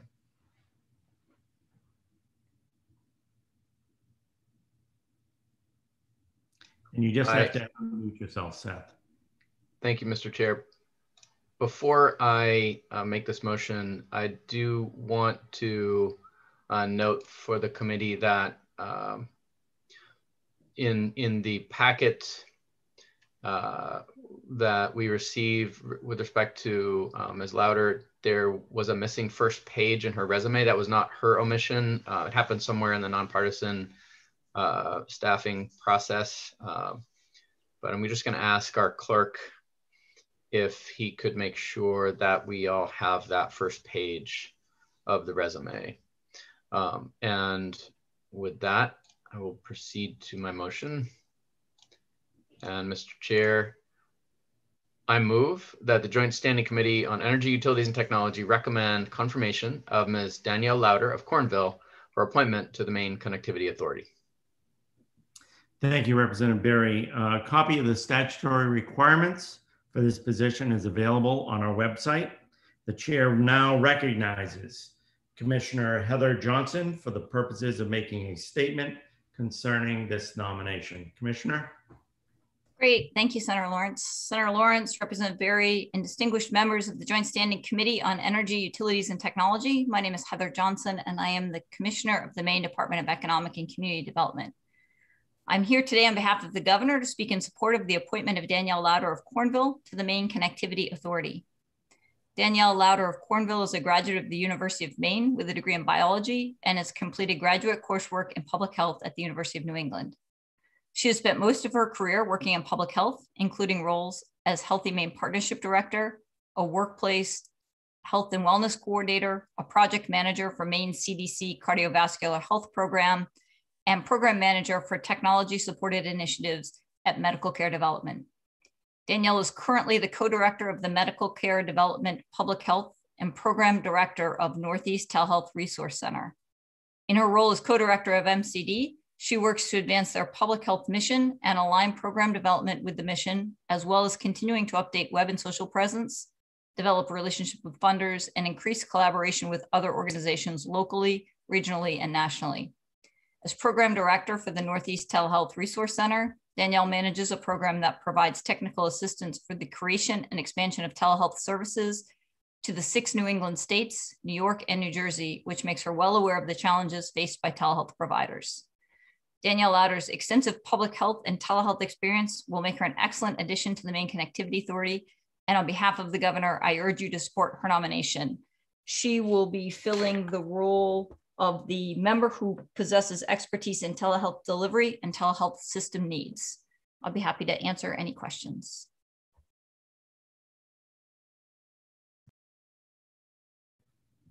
Thank you. Are there questions from the committee of Commissioner Johnson? Seeing none, thank you, Commissioner. The chair now recognizes Ms. Danielle Louder for the purposes of making a statement concerning her nomination. Ms. Louder? Thank you. Senator Lawrence, Representative Berry, and members of the Joint Standing Committee on Energy, Utilities, and Technology, many thanks for the opportunity to be with you here today. As mentioned, my name is Danielle Louder. I'm from Cornville, and I am here to discuss with you my nomination to the Maine Connectivity Authority. If confirmed, I will serve as a representative with expertise in the telehealth landscape. And like my colleagues before me, I'm extremely honored to be considered for this important work to bring equitable and affordable connectivity to all of Maine. I've been involved in telehealth related work here in Maine for nearly 16 years and have served as director of the Northeast Telehealth Resource Center, or NETRIC for short, since 2014. This federally funded program provides unbiased technical assistance, training, and other resources to stakeholders throughout all 6 New England states, New York, and New Jersey. As part of this position, I've provided leadership in several Maine-based initiatives, including the Maine Telehealth and Telemonitoring Advisory Group, and have served as a partner on multiple efforts focused on broadband expansion and digital equity. I've worked closely with hundreds of healthcare organizations and providers to plan, implement, and evaluate telehealth programs throughout the state with a common goal of improving health access and outcomes, particularly for rural and underserved communities. I regularly present and train on a broad variety of telehealth topics on the local, regional, and national level. The NETRIC is a member of the National Consortium of Telehealth Resource Centers. In my role, I lead efforts focused on implementation and growth of telehealth programs throughout the NETRIC region, as well as collaborating on nationwide efforts to advance the reach and impact of telehealth.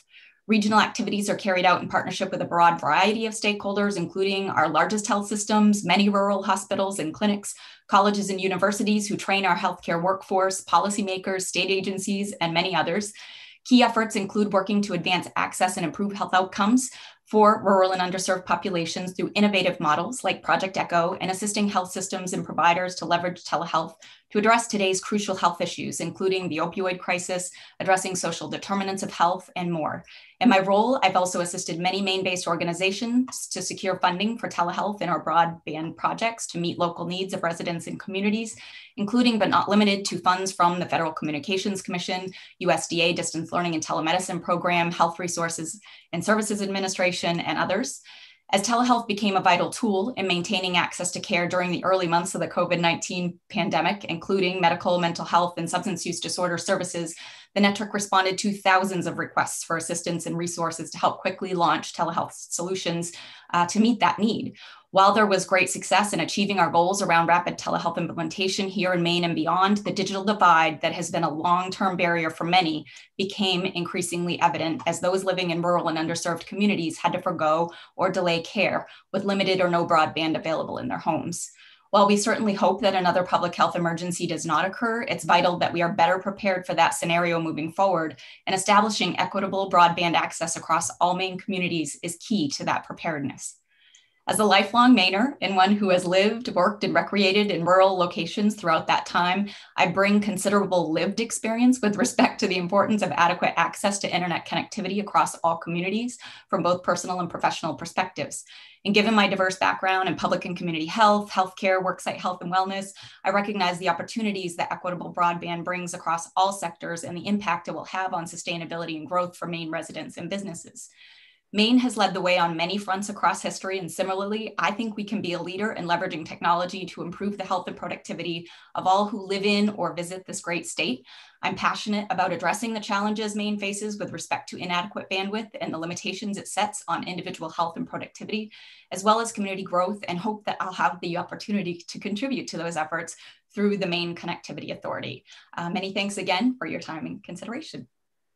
Thank you very much. Are there questions from any member of the committee of the nominee? Representative Foster. Thank you, Mr. Chair, and thank you, Ms. Louder, for being here today. Congratulations on your nomination. Being a Central Maine long-time resident and now living in Cornville, I hope you appreciate the fact that you'll be representing, you're the most northern nominee for this board, so you've got a little bit of territory to represent. Yes, not only in the health area, but having grown up in the area and being, I'm sure, aware of some of the consolidation of our rural hospitals, including Sebasticook, Mayo, the C.A. Dean Hospital in Greenville. We're faced with a lot of different challenges up in this area for access to not only affordable, but quality health care, and some of the resources for physicians and those experts in the field for especially our elderly residents, but even more so those that live sometimes hours away from the nearest facility that might have those. I'm wondering if you could just touch briefly on how you see your role on this board helping to provide more access for the folks that now, as I say, have to travel sometimes hours to get to a facility where they can get the much needed care. Thank you. Absolutely. Thanks, Representative Foster. We do a lot of work with Northern Maine, Down East Maine. In fact, we are key collaborators with the Maine Rural Health Collaborative, which includes many of the hospitals that you just mentioned, in sharing resources. Telehealth is not the answer to everything, but in scenarios where we can utilize technology, for example, to do pre-op and post-op meetings with providers that would literally save folks 3 hours, 6 hours, an entire day if they're leaving an island or Northern Maine, that they don't need to be there in person, to make sure that broadband is where it needs to be to ensure that folks can access that either from their home or from a local library in a secure way, or within their local healthcare facility, but that they can access that specialty care. And there are different modalities of telehealth that can be utilized as well. We're doing live video right now, which takes a little bit more bandwidth, and that's highly necessary if we're going to do a specialty consult, et cetera. But there are also other technologies such as electronic consultations, which are more asynchronous in nature, that take very little broadband. So it's really, I think I bring that scope of understanding which types of telehealth modalities are appropriate for which different types of healthcare, and then also looking at the person individually and making sure that they have what they need. Just like in-person care, you have to make sure that you're addressing the individual needs. Do they have the devices? Do they have the connectivity they need? Do they have digital knowledge to use it? If they don't, let's get them, make sure that they have the resources. We've worked with Susan Corbett, who's with the Maine Digital Equity Center for many years, and she has wonderful resources. So I also bring all of those connections with folks, not only here in Maine, but if there are other states that are doing some pretty amazing things when it comes to telehealth and or connectivity, I can also bring those in from my connections with those folks. So absolutely, we have been working with folks in Northern and Down East Maine, and we very closely understand and have helped solve some of the access issues through telehealth throughout the past years. So I hope that answers your question. Representative Foster, any follow-up? No, thank you. Okay. Any other questions from members of the committee of the nominee? Representative Grochowski? I think we're going in a regular order here now. Thank you, Mr. Chair, and thank you, Ms. Lauder, for being here and for your interest in this position. I am curious if you have been on other boards. I'm not sure if maybe I missed it, or perhaps the Maine Telehealth and Telemonitoring Advisory Group gives you some experience that you could reflect on in terms of how you hope to function with this board. Sure. So thanks. I was definitely going to mention that one. That is actually, that was developed by statute in 2017 through the previous administration. And I do serve a leadership role with that, with respect to facilitating, bringing partners together, submit the annual reports to the legislature that are required, which I know this will be part of this board as well. And I also serve on a number of regional boards, the New York Mid-Atlantic Telegenetics Advisory Group, the National Network of Public Health Institutes, which my mothership organization, Medical Care Development, is a member of. I serve on that leadership board. And as a member of our senior management team within Medical Care Development, I serve as a non-voting member of our board, and I work very closely with all of our board members to ensure that their extensive expertise and perspectives are integrated into our day-to-day work. I don't know how many folks are familiar with MCD, but we are a global nonprofit public health organization that's been right in Augusta for 50 plus years. We're pretty diverse, and our board is extremely diverse. We have folks in Mozambique, we have folks in rural Maine. So it's really pretty incredible. And I think just my perspective of working with folks of that diverse nature and really making sure that I'm listening. I'm I've taken the training for Project Echo, which if folks aren't familiar with that, it's more of a, it's not telehealth, traditional telehealth per se, but it's utilizing technology and video conferencing to build capacity of rural communities and rural providers to be able to increase their competencies in delivering care in the primary care setting, particularly in rural. And they adopt an all teach, all learn. That's very much my philosophy in life. Everybody who comes to the table has something to teach and they have something to learn. And I really kind of bring that to whether it's a board or whether it's an advisory group or whether it's day-to-day work. I think, that philosophy of mine personally and working with others, cultural humility is absolutely another strong passion of mine, and making sure that whatever we're looking at, that we're really looking and thinking through the perspectives and how it's going to impact people.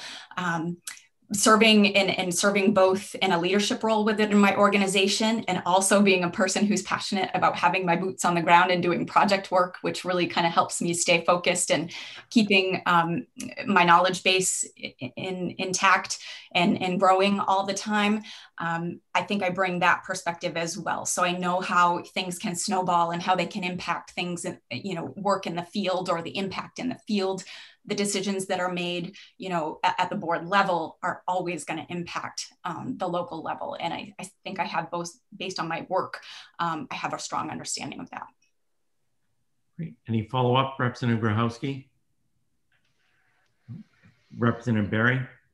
Thank you, Mr. Chair. Ms. Louder, thank you for your willingness to serve and for joining us today. I wanted to ask you your thoughts about, because it's come up a number of times, the geographic diversity, and I'll throw in other kinds of diversity, which may not be entirely representative if we approve the whole slate that's put forward today.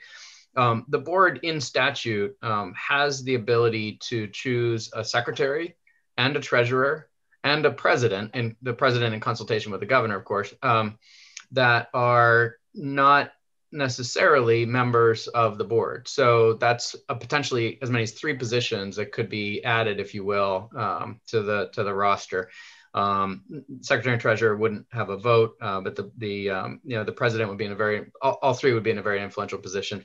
Do you view that as an opportunity to seek greater diversity, and could we count on you to help to advocate for that to happen? Absolutely. I think on both points, it is absolutely an opportunity to bring additional diversity in. I think I'm the only woman on this group, so that was not lost to me. And additional diversity, whether it be geographic diversity, et cetera. And I would absolutely be willing to use my network and help advocate for and even identify folks who might be willing to serve in those roles. That's great. Thank you. And a follow-up, if I may, Mr. Chair. Yes, Representative Berry. Great. I wanted to ask about affordability. As you know well, that the social determinants of health are many, but poverty is a huge factor. And there are many areas of the state that technically have access to broadband. There are many homes that have, for example, a coaxial cable connection, but it's just beyond their financial reach. So to what extent do you think it is worth prioritizing affordability? That is in the, on the part of the mission statement of the entity, even if that means, overbuilding or fostering competition, if you will.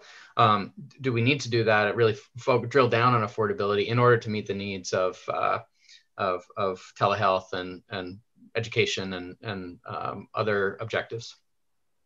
Absolutely. I think, Dan Bellier mentioned this with respect to those who need ready access to education in order to make sure that they are making a livable wage and better than a livable wage here in the state of Maine, and that our communities are productive, that healthcare is accessible to those who need it most. And if they don't have affordable connectivity, we might as well say, you're right, they don't have access to it. I think it should be absolutely a top priority. I'm glad that it's written into into our mission, because without it, I think we're just perseverating on the same digital divide that we've had for many, many years. And this is truly an opportunity with the funds that are coming in. Of course, we're going to build on that. And I said before, I think Maine absolutely can be a leader in this area. And I think we wouldn't be doing our job the way that it was intended if we didn't make affordability that very high priority. Great. Thank you very much. Other questions from committee members of the nominee? Seeing none, thank you very much. The chair will now take comments from persons attending this hearing who wish to speak for or against this nomination. I don't see anyone in the attendees with their hand up. Jordan, do we have anybody to speak? There's no one in the attendees list and no one signed up prior to the hearing to testify. Okay. All public comments having been taken, the committee will now proceed as follows. We'll review any written comments on the nomination that have been received by the committee. We will vote on the nomination and report our vote to the Senate President of the State Senate. I'll declare the hearing of the Joint Standing Committee of Energy, Utilities, and Technology on Danielle Louder of Vassalboro for appointment. I said Vassalboro, I should have said Cornville. I'm not going to apologize to Representative Foster for that. For appointment to the Maine Connectivity Authority is closed.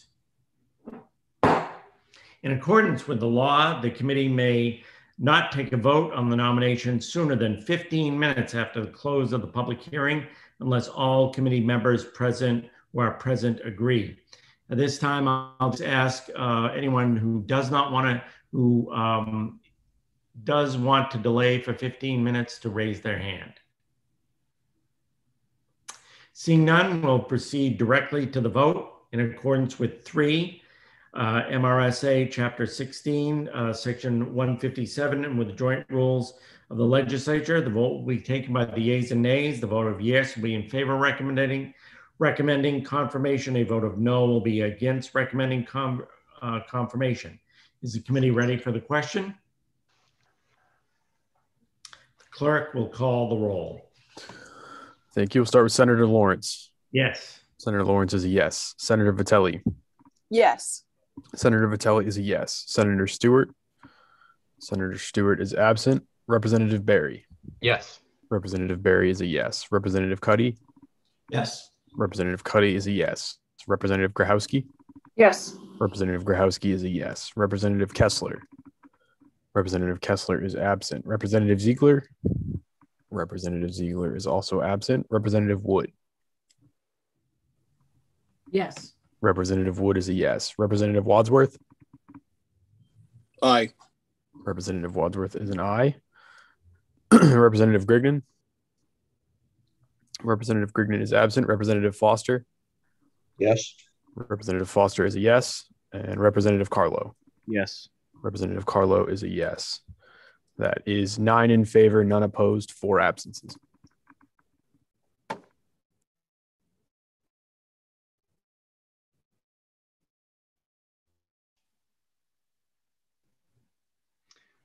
Did we lose Senator Lawrence? Great. 9 members having voted in the affirmative. None. Yes. Okay, we can see you now. Can you hear me? Yes. We got you back. It says I'm unstable right now, so anything could happen. That's your broadband. It's not. I think it's maybe not your I mind. need to take this up with members of the board. There's people who disagree. 9 members. Relocate to Dexter. We have good broadband here. Yeah. Thank you. Well, it's because you have so many members in Northern Maine on this board. 9 members having voted in the affirmative and none in the negative, and 4 members being absent. It's the recommendation of the Joint Standing Committee on Energy, Utilities, and Technology that the nomination of Ms. Danielle Louder of Cornville for appointment to the Maine Connectivity Authority be confirmed. Congratulations. Thanks very much to you all. Appreciate You're welcome. Okay, we'll go on to our final nomination before lunch.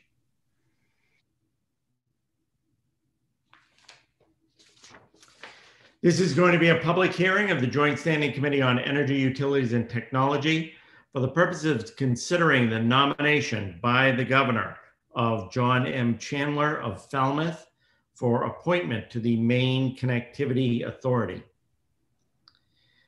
Pursuant to Title III, Section 157 of the Maine statutes, which requires there to be an affirmative motion to recommend confirmation of the nominee, the chair recognizes Representative Berry for the purposes of making such a motion. Representative Berry. Thank you, Mr. Chair. And I apologize. I once again have not pulled it up. And here we go.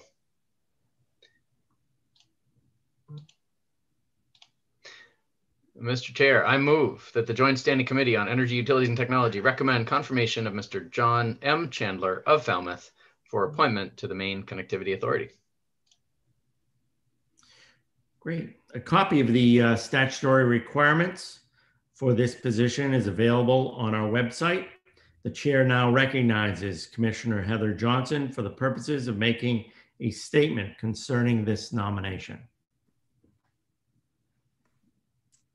Thank you, Senator Lawrence, Representative Berry, and distinguished members of the Joint Standing Committee on Energy, Utilities, and Technology. My name is Heather Johnson, and I am the Commissioner of the Maine Department of Economic and Community Development.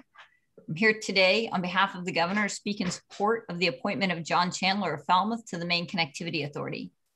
John Chandler is a graduate of the University of Southern Maine with a degree in business management and a licensed CPA who has spent the vast majority of his career at Barry Dunn. John began his career at Barry Dunn as a staff auditor with a specialty in the telecommunications industry, developing industry expertise and advising telecom clients on a wide range of issues, including but not limited to rates, revenue design, calling area analysis, separation studies, mergers and acquisitions, financing, and business development strategies. He eventually rose to the principal in charge of the firm's telecommunications and utilities group. As his career progressed, John broadened his work to a variety of industries and clients, including contractors and financial institutions. In 1999, he was named Chief Executive Officer and Managing Principal, a position he held for 22 years. John's combination of financial expertise and experience in the telecom industry will make him a valuable member of the Maine Connectivity Authority. And on behalf of the governor, I urge you to support his nomination. He will be filling the seat that is a member who possesses expertise in banking and financial lending. I'd be happy to answer any questions. Thank you very much, Commissioner. The chair would ask if any of the member of the committee has questions of Commissioner Johnson at this time. Seeing none, we'll go on directly to hear from the nominee. The chair now recognizes John Chandler of Falmouth for the purposes of making a statement concerning his nomination. Well, thank you. Senator Lawrence, Representative Berry, and distinguished members of the Energies, Utilities, and Technology Committee. Thank you very much for your service and your time today. My name is John Chandler. I'm a lifelong Mainer, and I split my time between my primary residence in Falmouth and my hometown of Lovell, which is in fact rural. I am honored to be nominated for a seat on the Maine Connectivity Authority. You know, Maine has a wonderful opportunity to achieve the inspirational goal of universally available high-speed connectivity. Financial resources becoming available recently represent an encouraging down payment. Now we must decide and dedicate ourselves to leveraging and augmenting the instant funds and managing our resources prudently if we are to achieve our overarching goal. We collectively, the authority, the state, local governments and consortiums thereof, community organizations, telecom providers, and other significant stakeholders in healthcare, education, finance, and business must evaluate and pursue avenues to attract additional sources of funding. Potential sources include public and private investments, debt, grants, and revenue from authority investments. Significant work is already being done in Maine on broadband development. We should acknowledge and build upon such experiences and success in a collaborative manner. The authority is well positioned to serve as a catalyst and facilitator, to frame the questions, find creative and practical solutions, and support implementation, financially and otherwise. In short, to drive progress toward goal attainment. I am confident we can succeed and energized by the opportunity to lend my expertise and experience to the mission. As Commissioner Johnson mentioned, I'm a graduate of the University of Southern Maine with a Bachelor of Science in Business Management, a certified public accountant with over 34 years of experience in practice. My work has included a wide range of experience from audits of commercial entities, including those in banking and telecommunication industries, to advising clients on appropriate capital structures and assisting them in obtaining financing.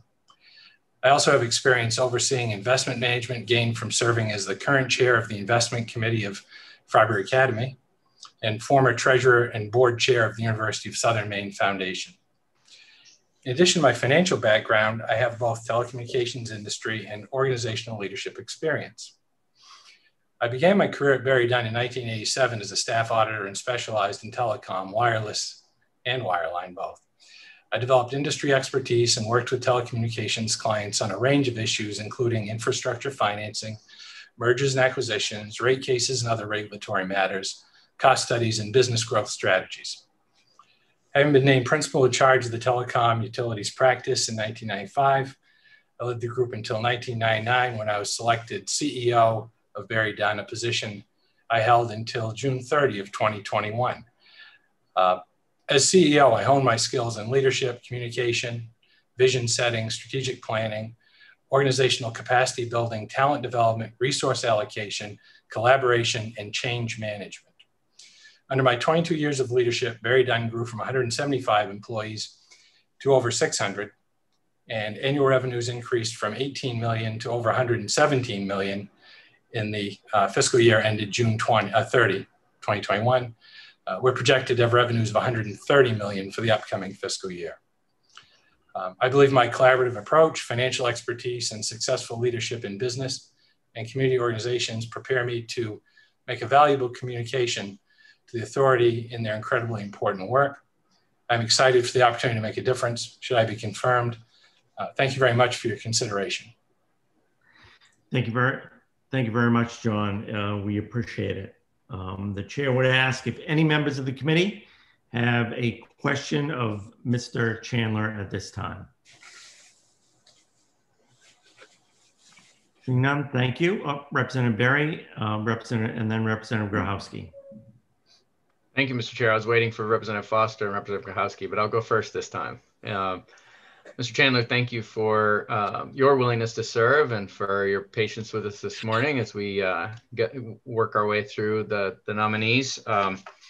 Appreciate your resume. It's very impressive, and it's clear that you'll bring a great deal to this particular position, especially with the important expertise in banking and financial lending.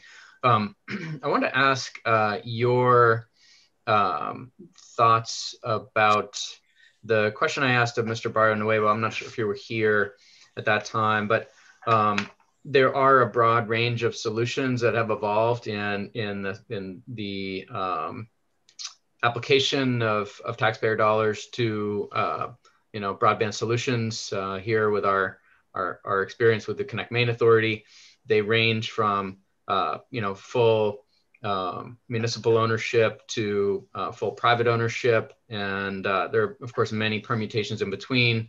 I wonder if you can speak to your disposition with respect to the significant funds that will be made available through the Maine Connectivity Authority, and what are the best solutions in your view as we go forward with that money.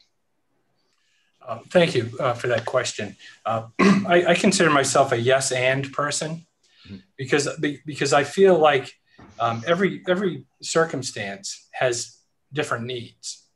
And in order to have an equitable solution, which others have discussed, and I feel very strongly about, we need to go where people are, understand their needs and their abilities, and try to figure out how to best fulfill those needs with the resources we have available. That's why I focused on augmenting those resources as well, because no one's told me that the amount that we have available is enough. I'd like to err on the side of caution there anyway. So when I look at it, the answer could be public, private, combination thereof. The authority could own some infrastructure actually, middle mile kind of stuff. I mean, there's a lot of different ways to look at it. So I'm completely open to solutions because we have our eye on a goal. That's a very important goal. And I am very much driven toward accomplishing goals. And when I look at that, I look at solutions. What are the creative ones? What are the practical ones? What can we get done to realize those goals and lift up the state? Representative Berry, any follow-up? Great, thank you. I do have a follow-up question, which is perhaps only marginally related. It's really a different question. You're still a partner at Barry Dunn, correct? That is right, I am. And in that role, this is part of your financial disclosure. Do you have ties in any direct or indirect financial capacity to existing pole owners? You mentioned that this entity will have the ability to own poles or existing ILEX or CLEX for that matter. I have no financial interest in any other entities than the ones I disclosed. Yeah. Now, I think it goes to the conflict of interest question a little bit, which I will answer that as a CPA, we're objective, we're independent, our standards have that in both fact and appearance. So we're really careful about that. And I've been every board I'm on, I'm a gadfly about conflict of interest because I think it's critical to be able to maintain that, to maintain the public trust. And so just answer a little bit more than the question you were getting at, but I hope it gives you a sense of what I'm about. It does, and thank you for mentioning that, because I'll if I may end with one final question, Mr. Chair, which is how would you advise the board to think about sort of secondary conflicts of interest or tertiary conflicts of interest? Where do you draw the line? Because if I'm on the board and I work for a company that has a contract with a company that would be receiving the funds and it's a standing contract, is that in fact a conflict of interest, or how would you characterize that? Yeah, I'd have a tough time answering hypotheticals with respect to that type of instance. I think we would probably have to have a discussion at the board level up front, right? And I've been a big advocate of full disclosure. Make sure you disclose everything that's potential, and then you can have a conversation around it at the board level, where the board member who might have a conflict potentially even is recused from that, and the board discusses. And I think a healthy board can manage those very well. I don't have a specific answer to your question at hand. I see. Thank you. Representative Grochowski. Thank you, Mr. Chair and Mr. Chandler for being here and your interest and your expertise. I appreciate the conversation about your experience on other boards with managing conflict of interest. I think that is really important, and I hope that this board will adopt a strict and transparent set of policies around that. But if you could, as the others have, reflect a little bit more on your experience on boards and how you see yourself collaborating and contributing to this board just based on other board experience, I'd appreciate that. That's great, thank you. I learned from my parents to serve the community. They did it in public settings. I'm more involved with not-for-profit organizations, and with that, it's my job to make sure that the board carries out its responsibilities to steward the organization, to take care of the funds, to make sure that the things are going well and that they're meeting their mission. I work collaboratively with the other members of the board. I'm happy to follow. I've been CEO, but I'm very happy to be just a member of the rank and file board members as well. I really appreciate that. And I understand that some of the stresses of leadership and want to do everything I can to help the team be successful. I tend to be the person who maybe brings the alternative perspective when things are heads are all nodding. I tend to be the person that says, okay, that's good. And have we considered X or Y if we're talking about A, B, and C? So it's a role that I enjoy, and I do it without upsetting people. For the most part, I do it with a little bit of humor, and but the point gets across as we're kind of going through stuff, because sometimes you can suffer. I don't see this board doing that, but sometimes you can suffer groupthink. So I like to make sure that we're looking at all perspectives and really applying some critical thinking skills to the task at hand. Great. Representative Foster. Thank you, Senator. Thank you, Mr. Chandler, for your willingness to serve. There are many rural miles, you mentioned, between Falmouth and Lovell, many, many more rural miles north and east of there. I expressed my concerns when this committee discussed the bill that led to the formation of this authority, in that I've been about trying to make sure every dollar possible goes to stringing fiber. And I'm sure you're well aware there's a lot of need of that throughout the state of Maine, which would require many hundreds of millions of dollars to do it. My concern was that as we add this, I will call it a bureaucracy for nothing else to come up with at the moment, to manage all this, and you being the nominee in the banking financial area of this, I'm wondering if you could help me in understanding how you would work to make sure that as many miles of cable as strong as possible with the dollars available versus maybe wasting some of that, those funds that we have coming our way. Thank you. I try not to waste any funds, but I appreciate your question very much. And I've been dedicated to, the early parts of my career were dedicated to rural telecom, and having been involved in sort of the REA, the RUS funding for my clients, and understanding a lot of the grant making and a lot of the activities that take place on a national level to support rural telecom. I think there's a lot of opportunity for us to augment our funding that we're getting instantly with additional monies that can come to the, to help support the rural activities. I think we need to partner with the telecoms. I think it can be done on municipal levels, but there's a bunch of different pieces that have to come together, and that's why we'll have some experts that will talk to you this afternoon about the telecom aspects. But I think there's a lot that can be done, and I think that we with the appropriate amount of money and the ability to raise that, we can meet those obligations. I hate to just lay down on a particular solution though, because I'm not the telecom expert. I don't know the answer. I know I have clients that have completely put fiber throughout their networks, and largely it's been funded by, federal investment. And there are others who have not done that. And I'm just not sure about what all the permutations are at this point, but it's certainly a viable solution to put fiber optics out with the money that we have now. We just don't have enough of it. Follow up, Representative Foster. Yes, just briefly. I guess I use that term, stringing fiber, and as a general term, but I think from what I understand from your credentials, what I would be asking is what you bring to the table as far as ensuring that every dollar that comes in is spent wisely, that we get the most out of it possible, and also access as much funding as possible to go along with that. And that's more of my thought. I understand that you don't necessarily have the expertise to decide which avenue to utilize, but I do believe that your role here will be to make sure that those members of the board are finding ways to spend that money wisely. And I guess that's right.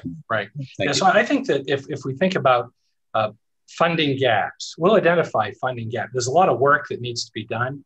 I can't suggest exactly where it'll be done in terms of the investment, but as we prioritize and we work through this, there will be funding gaps, and funding gaps will have different solutions depending on the nature of the community, how much they can commit, the nature of the presence of local providers, private investment, public investment, but there's going to be these gaps that need to be filled in. So my job would be to drive our staff, which will have a staff that's very well briefed in this process, that we should have anyway, and to sort of drive them toward those solutions and working with them toward that. The other aspect, which I think is critical and needs to be represented on the board, is governance and financial stewardship, and making sure we have the appropriate accounting mechanisms, the appropriate safeguards to ensure that we're managing the projects and budgeting appropriately, and that we're really looking for ways to optimize the dollars that we have available. And that's what I bring to the table, will be leadership in that area. Thank you. Pardon me, any follow-up? Any other questions from members of the committee of this nominee, Representative Berry? Thank you. Yes, just one additional question, Mr. Chandler. The slot that you're filling, the description reads as follows: a member who possesses expertise in banking or financial lending, including but not limited to expertise in the provision of loans or other capital investments for infrastructure deployment in the state. Help me understand your specific expertise in doing those things. Is it as an auditor, or have you actually provided loans yourself? I'm not a lender. I've audited banks. I've borrowed lots of money in building the company, but also I've advised clients through their capital structures. I've negotiated financing with lenders, both on a local banking level, but also on a national through the Rural Telephone Finance Cooperative, and through other, sort of co-bank, other people have funded telecom investments. So I understand the financial marketplace. I understand what a good deal is and what a bad deal is, and that's really the expertise I bring to the table. I've not made loans. Thank you. Any other questions from members of the committee of the nominee? Seeing none, thank you for making your statement. The chair will now take comments from persons attending this hearing who wish to speak for or against this nomination. I do not see anyone in the attendees list who wants to speak. Jordan, do we have anyone? There is no one in the attendees list looking to testify, as you said. Great. All public comments having been taken, the committee will now proceed as follows. We'll review any additional written comments and we'll move to vote on the nomination. The hearing by the Joint Standing Committee on Energy, Utilities, and Technology for the nomination of John Chandler of Falmouth for appointment to the Maine Connectivity Authority is closed. In accordance with the law, the committee will vote, may not take a vote sooner than 15 minutes after the close of the public hearing unless all committee members who are present agree. Is there anyone who does not agree with taking the vote right away? Representative Berry, Representative Grabowski, you want 15 minutes to caucus? Okay. So we'll take a break. We will caucus and then we'll come back. I'll ask Representative Berry to conduct the vote as I have a meeting to go to during lunch, and then we'll be back at 2 o'clock for the remaining nominees. Mr. Chair, I need to mention as well that I have an engagement at 1:30, so we'll take the vote and then be gone during that time.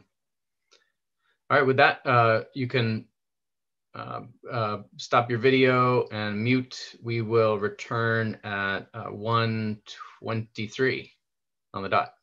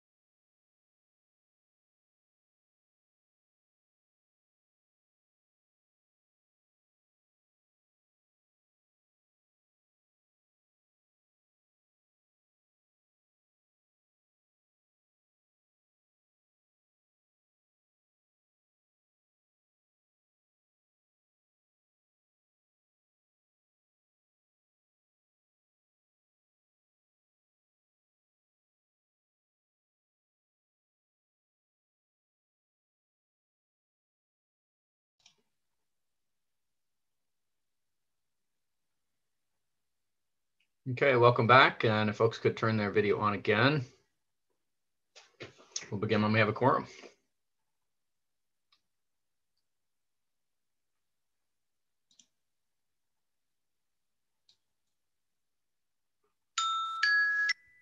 Seth, I'm here for Mark Lawrence. I'm here for the quorum. Just let me know when the vote comes. Okay, will do. Thank you, Senator.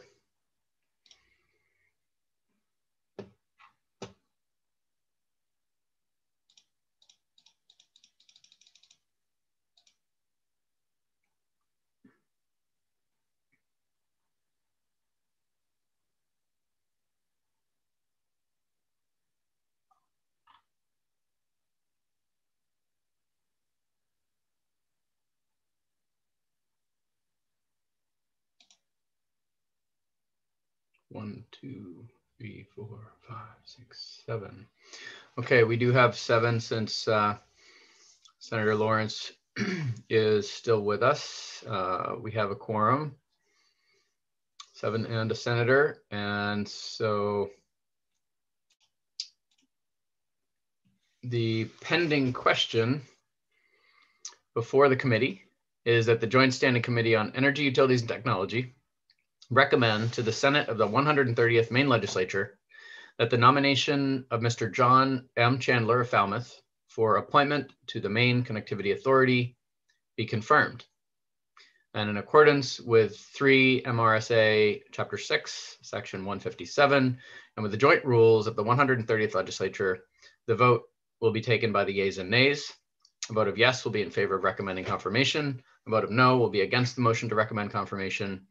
Is the committee ready for the question?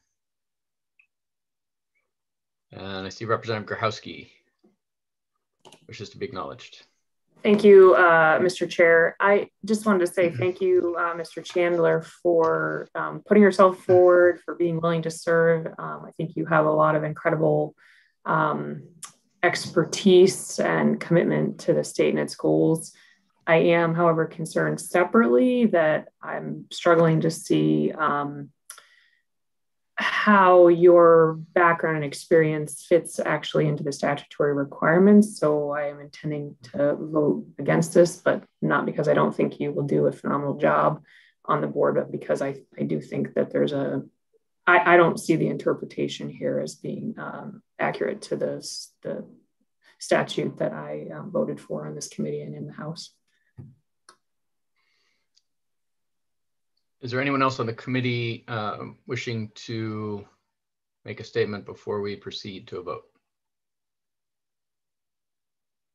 Okay, seeing none, the committee clerk will call the roll. Thank you. We'll start with Senator Lawrence. Yes. Senator Lawrence is a yes. Senator Vitelli? Senator Vitelli is absent. Senator Stewart? Senator Stewart is also absent. Representative Barry? Yes. Representative Barry is a yes. Representative Cuddy? Yes. Representative Cuddy is a yes. Representative Grahowski? No. Representative Grahowski is a no. Representative Kessler? No. Representative Kessler is a no. Representative Ziegler? Representative Ziegler is absent. Representative Wood? Yes. Representative Wood is a yes. Representative Wadsworth? Yes. Representative Wadsworth is a yes. Representative Grignon? Representative Grignon is absent. Representative Foster? Yes. Representative Foster is a yes. And Representative Carlo? Yes. Representative Carlo is a yes. That is 7 in favor, 2 opposed, 4 absences. Thank you, Jordan. 7 members of the committee having voted in the affirmative and 2 in the negative. It is the vote of the Joint Standing Committee on Energy, Utilities, and Technology that the nomination of Mr. John M. Chandler Falmouth for appointment to the Maine Connectivity Authority be confirmed. The vote of the full Senate will be on Monday, the 19th. And Mr. Chandler, congratulations on the positive vote. And thank you again for joining us and being willing to commit your time and expertise to what comes next. Thank you. My pleasure. Great.